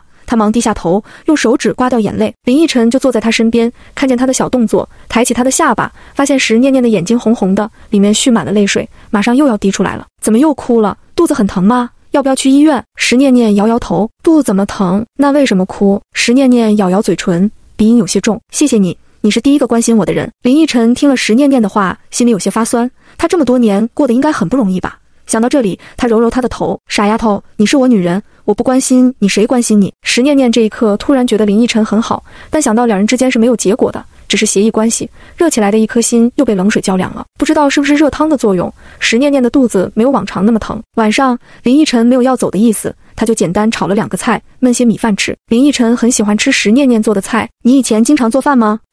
没什么事就会帮着石家的阿姨做饭菜，学会了不少菜式。你为什么要做这些？林逸晨不解地问道。石念念放慢了咀嚼的动作，因为我怕被送回孤儿院，在石家能吃得饱穿得暖。林逸晨皱了皱眉头，他对石念念了解的太少了，他们好像是一个圈层的，但又好像不是，不论是吃穿用度还是生存环境差的不是一点半点。以后我养你。石念念听到这句话一点也不高兴，她不想当金丝雀，不想被男人养，她需要自由，需要尊重。刚想反驳，石念念的手机响了。第29章，片场拍戏。石念念见是个陌生号码，犹豫了一下还是接通了。原来是剧组通知她明天过去拍戏。石念念很高兴，她就一段戏，一天应该就能拍完，之后就能拿到片酬了。我明天要去拍戏了。林逸晨也听见了，他听秦正提过一嘴，好像是导演给石念念加戏了，这傻丫头可能还不知道。那我明天送你过去。石念念点点头。晚上，林逸晨和石念念躺在一张床上，虽然不能坐，但是不耽误亲亲抱抱，占够便宜了，林逸晨才搂着石念念睡觉。第二天，林逸晨开车送石念念到了片场，石念念要下车前被林逸晨拉住，就这么走了。石念念眨眨眼睛，明白了林逸晨的意思，探身过去亲了他一下。林逸晨这才满意的放人离开。有事儿就给我打电话。石念念到了片场，找到了导演。邢导，我需要做什么？邢导看见石念念很热情，来了，这是合同和剧本，给你加了些戏份，你先看看剧本，如果没问题就把合同签了。石念念接过合同和剧本，先看剧本。除了之前提到过刺杀将军的戏份，还多了一场和男主第一次见面的戏，还有一段是在舞坊里被教训的戏。邢导，我没演过戏，不知道能不能演好。石念念心里没底。邢导乐呵呵，试试吗？你学舞蹈的，跳舞也要融入感情的，都差不多。导演这么一说，石念念没那么紧张了，在学校里是有舞剧表演课的，也许差不多。他又拿出合同，大概看了一遍，最后看到片酬那一栏上写的是30万，他睁大眼睛以为自己看错了，又仔细数了一下，3后面是5个0。邢导，这片酬没问题吗？石念念怀疑是合同里写错了，和导演再确认一下。邢导看了眼合同，片酬是秦总那边定的，没错，是30万。石念念蹙眉想了想，也许是秦正看在林逸晨的面子上多给了钱吧，他也不至于傻的钱都不要。他从自己的包里拿出一支笔，在合同上签上了自己的名字，把合同给了邢导一份，自己留了一份。邢导接过合同，你先找个地方看剧本吧，下午才有你的戏份，我会让人提前给你化妆换服装的。好的，谢谢邢导。石念念拿着剧本四下看看，在角落里找了把椅子坐下了。石念念认真研读着剧本，还好台词不多，不过有一场戏要被打耳光，想想30万，石念念豁出去了。念念，石念念抬起头，看到来人，她笑着站起来。乔婉，你在这儿拍戏？乔婉很惊讶，你也来拍戏的吗？是的，但是戏份很少，就是凑个热闹。乔婉把石念念的剧本拿过来看了一眼，原来是你场这个角色啊，可惜我们没有对手戏，能遇到你真好，要不然我一个人都不认识。那边有助理在喊乔婉，乔婉应了一声，拉住石念念，我上午有场戏，得过去化妆了，你要是有需要帮忙的就去找我。好，你快去忙吧。乔婉走了，石念念又坐下了。片场里很吵，但丝毫影响不到石念念看剧本，她感受着霓裳与男主之间感情的拉扯。霓裳对男主是一见钟情，二见误终身。霓裳是敌军送过来的探子，不料爱上了男主，最后在刺杀男主的任务中故意失误，反被杀死。石念念叹息一声，真是个傻的，男主又不爱她，为什么会为了男主而送命呢？他肯定不会这样，男人既然无情，他只会更无情，他才不会傻傻付出呢。霓裳只有几句台词，很快就能背下来，主要都是跳舞的戏。这点时念念还很满意。不知道下午要先拍哪一场戏，看完剧本，时念念觉得无聊，就站在摄影后面看别的演员拍戏。正拍着的是乔婉和男主的戏份，看到男演员的时候，时念念心中还有点小激动，是个当红的流量明星，名叫程轩，他还挺喜欢他的。没想到还能见到真人。程轩虽然是流量明星，但是演技还是挺不错的，一段戏最多几次就过了。邢导对他的表现也很满意。相比之下，乔婉的专业性更好一些。电影要的就是流量，没有程轩这种流量明星撑着，很难大卖。在片场，时间过得很快。中午时念念混了一份盒饭吃，他觉得还挺好吃的。乔婉抽空还过来陪他说了一会儿话，但是乔婉的戏份很多，她演的是女二。吃完午饭，时念念被导演叫了过去。小时，你下午要演你和男主第一次见面那场戏，需要你戴面纱跳段舞，然后脚一崴跌落在男主怀里，面纱脱落后，你面带羞涩地说声感谢就行了。音乐和舞蹈动作都有，你先看看样本，动作你可以改编。我看你上次的舞蹈就跳得不错。导演拿出一个平板，点开了一个视频交给时念念，你先看看。时念念看了2遍，舞蹈动作很简单，他大概都能记住了，反正可以改动作，顺着音乐跳就可以了。邢导，舞蹈没问题了，最后的动作我不能保证一次成功。时念念给导演先打个预防针，舞蹈他是专业的，表演可不是。没关系，我们先拍一遍试试，你先去化妆换服装吧。时念念先换上了服装，是件粉色的舞裙，穿上后显得十分飘逸灵动。坐在化妆镜前，化妆师一直在夸时念念皮肤好，眉形好，眼睛大，睫毛长，都没她什么事儿了。时念念被说的不好意思了，不过被人夸奖，心情还是挺好的。化妆师给时念念梳了个很仙的发型，时念念戴好面纱后，化妆师惊叹，真是仙女下凡了，你也太漂亮了。这是谁啊？怎么能站我们薇姐的地方呢？麻烦让一让。一个小助理过来对着时念念喊道，还动手推了时念念一下。第30章，石星河找来了。时念念被推得趔趄了一下，还好旁边的化妆师扶住了她。化妆师想上前说一句话，被时念念拦住了。他不想招惹麻烦，也不想给别人带来麻烦，反正我已经好了，让开就是了。小助理哼了一声，转身走了。片刻后，好几个助理围着一名女演员进来了。时念念瞧着这阵仗有点熟悉，定睛一看，还真是熟人。学姐，你过来了。时念念上前主动和蒋薇打招呼。蒋薇初见戴着面纱的时念念没有认出来，听到声音才知道是时念念，她抿着嘴唇冷哼一声。学妹这个角色真是本色出演啊，和平时一样能勾人。时念念淡笑，谢谢学姐夸奖。蒋薇被噎住了，她没想到时念念这么不要脸，还想再嘲讽几句。那边有人喊时念念的名字了，时念念应了一声，然后对蒋薇说道，学姐，我先过去拍戏了，闲了再聊。蒋薇对着时念念的背影啐了一口，谁想跟你聊天。时念念走到拍摄点，邢导又给他和程轩讲了遍戏。程轩偷看了几眼时念念，觉得这小姑娘长得真好看。导演讲完戏后，他主动打招呼，伸出手，你好，我是程轩。时念念受宠若惊，忙轻轻握下程轩的手，你好，我叫时念念，我还是您的小粉丝呢。程轩听了很开心，又跟时念念闲聊了几句。准备拍摄了，程轩安坐在石案后面，时念念站在场地中央。随着一声开始，音乐响起，时念念按着记忆中的舞蹈动作开始跳了起来，慢慢靠近程轩，最后一个动作故意没有站稳，摔倒在程轩怀里，面纱脱落，露出一张倾国倾城的脸。时念念略作害羞的样子，垂下眼眸。咔！邢导喊停了，时念念忙从程轩的怀里站起来，他紧张地扣着手指，等着导演的批评。程轩，你的表情不对，你应该是面无表情地扶起霓裳，而不是被他吸引住。邢导的话声一落，工作人员都小声地笑了。程轩有些不好意思，导演，我这不是第一次看念念跳舞，太投入了吗？再来一次我就行了。小时，你可以多盯一会儿程轩的脸，然后再表现出害羞的样子。邢导又多嘱咐了一句。好的，邢导。第2次开始了，时念念倒在程轩怀里，面纱脱落，他有些惊讶地盯着程轩的脸多看了几秒，然后害羞地垂下眼眸。咔！邢导再一次喊停了。程轩，你脸怎么红了？是霓裳害羞，不是你。程轩有些尴尬。导演，被一个美女含情脉脉地盯着，很难不害羞啊。再给次机会，一定能演好。又连卡了2次，时念念跌落在程轩怀里的时候，累得有些喘了，胸脯上下起伏，这个样子让程轩更加不淡定了。又一次被喊停了。程轩提歇一会儿，邢导同意了。时念念找把椅子坐下歇着。乔婉过来找时念念，念念，你跳得可真好，不愧是专业的，我也就会跳个舞，不像你舞跳得好，演技也棒，你不红都没天理了。时念念夸赞道。乔婉听了很开心，哈哈一笑，我们2个这是在商业互捧啊。程轩让助理去拿瓶冰水，他需要降降温，冷静冷静。蒋薇已经化好妆，在旁边看了一会儿了，他恨不得代替时念念躺在程轩怀里。程轩那可是个大帅哥，否则也成不了流量明星，到哪都能勾搭上男人，没男人是不是就活不了了？蒋薇阴阳怪气地说了一句，声音不大，但足够在场的人听清了。大家都知道蒋薇说的是时念念。乔婉想去对回去，被时念念拉住了，他又没指名点姓，不用在意的。程轩喝了一口冰水，清醒了不少，听到蒋薇的话，他笑着走过去说道：“男人能被勾搭，那也得看看那个女人是什么样的。你这样的想勾搭男人，确实有点费劲。”噗嗤，好多人都没忍住笑了出来。蒋薇的脸刷得变白，有白又变成红色，咬着嘴唇不敢出声。他胆子再大，也不敢得罪程轩，只能拂袖而去。活该，就得有人治他。乔婉一直看不上蒋薇，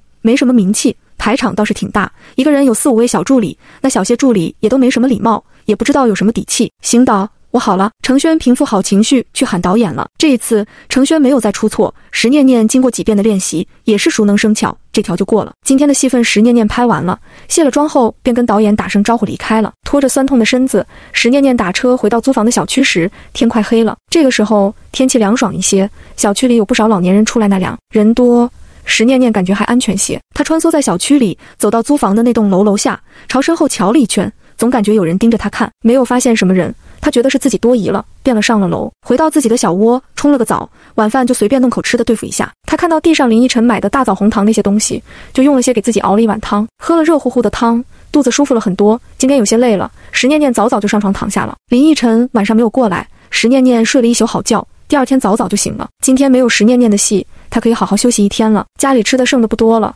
石念念准备出去采购了。她拉着一辆可以上楼的买菜小车出门了，这车是她特意从超市买的，有了这个小车，买再多的东西都不怕拎不动了。小区附近有早市，早市的菜价比超市里便宜很多，石念念买了不少菜和肉。她拉着满满一车东西往家走，没注意身后跟着一辆劳斯莱斯。石星河本来是想去舞蹈学院找石念念的，没想到在路上看见了她，便跟在后面来到了一个破旧的小区。开到小区门口，车就进不去了，他只好下车跟在石念念身后。跟到楼门口，石星河快走几步拦住了石念念：“念念，你住这儿。”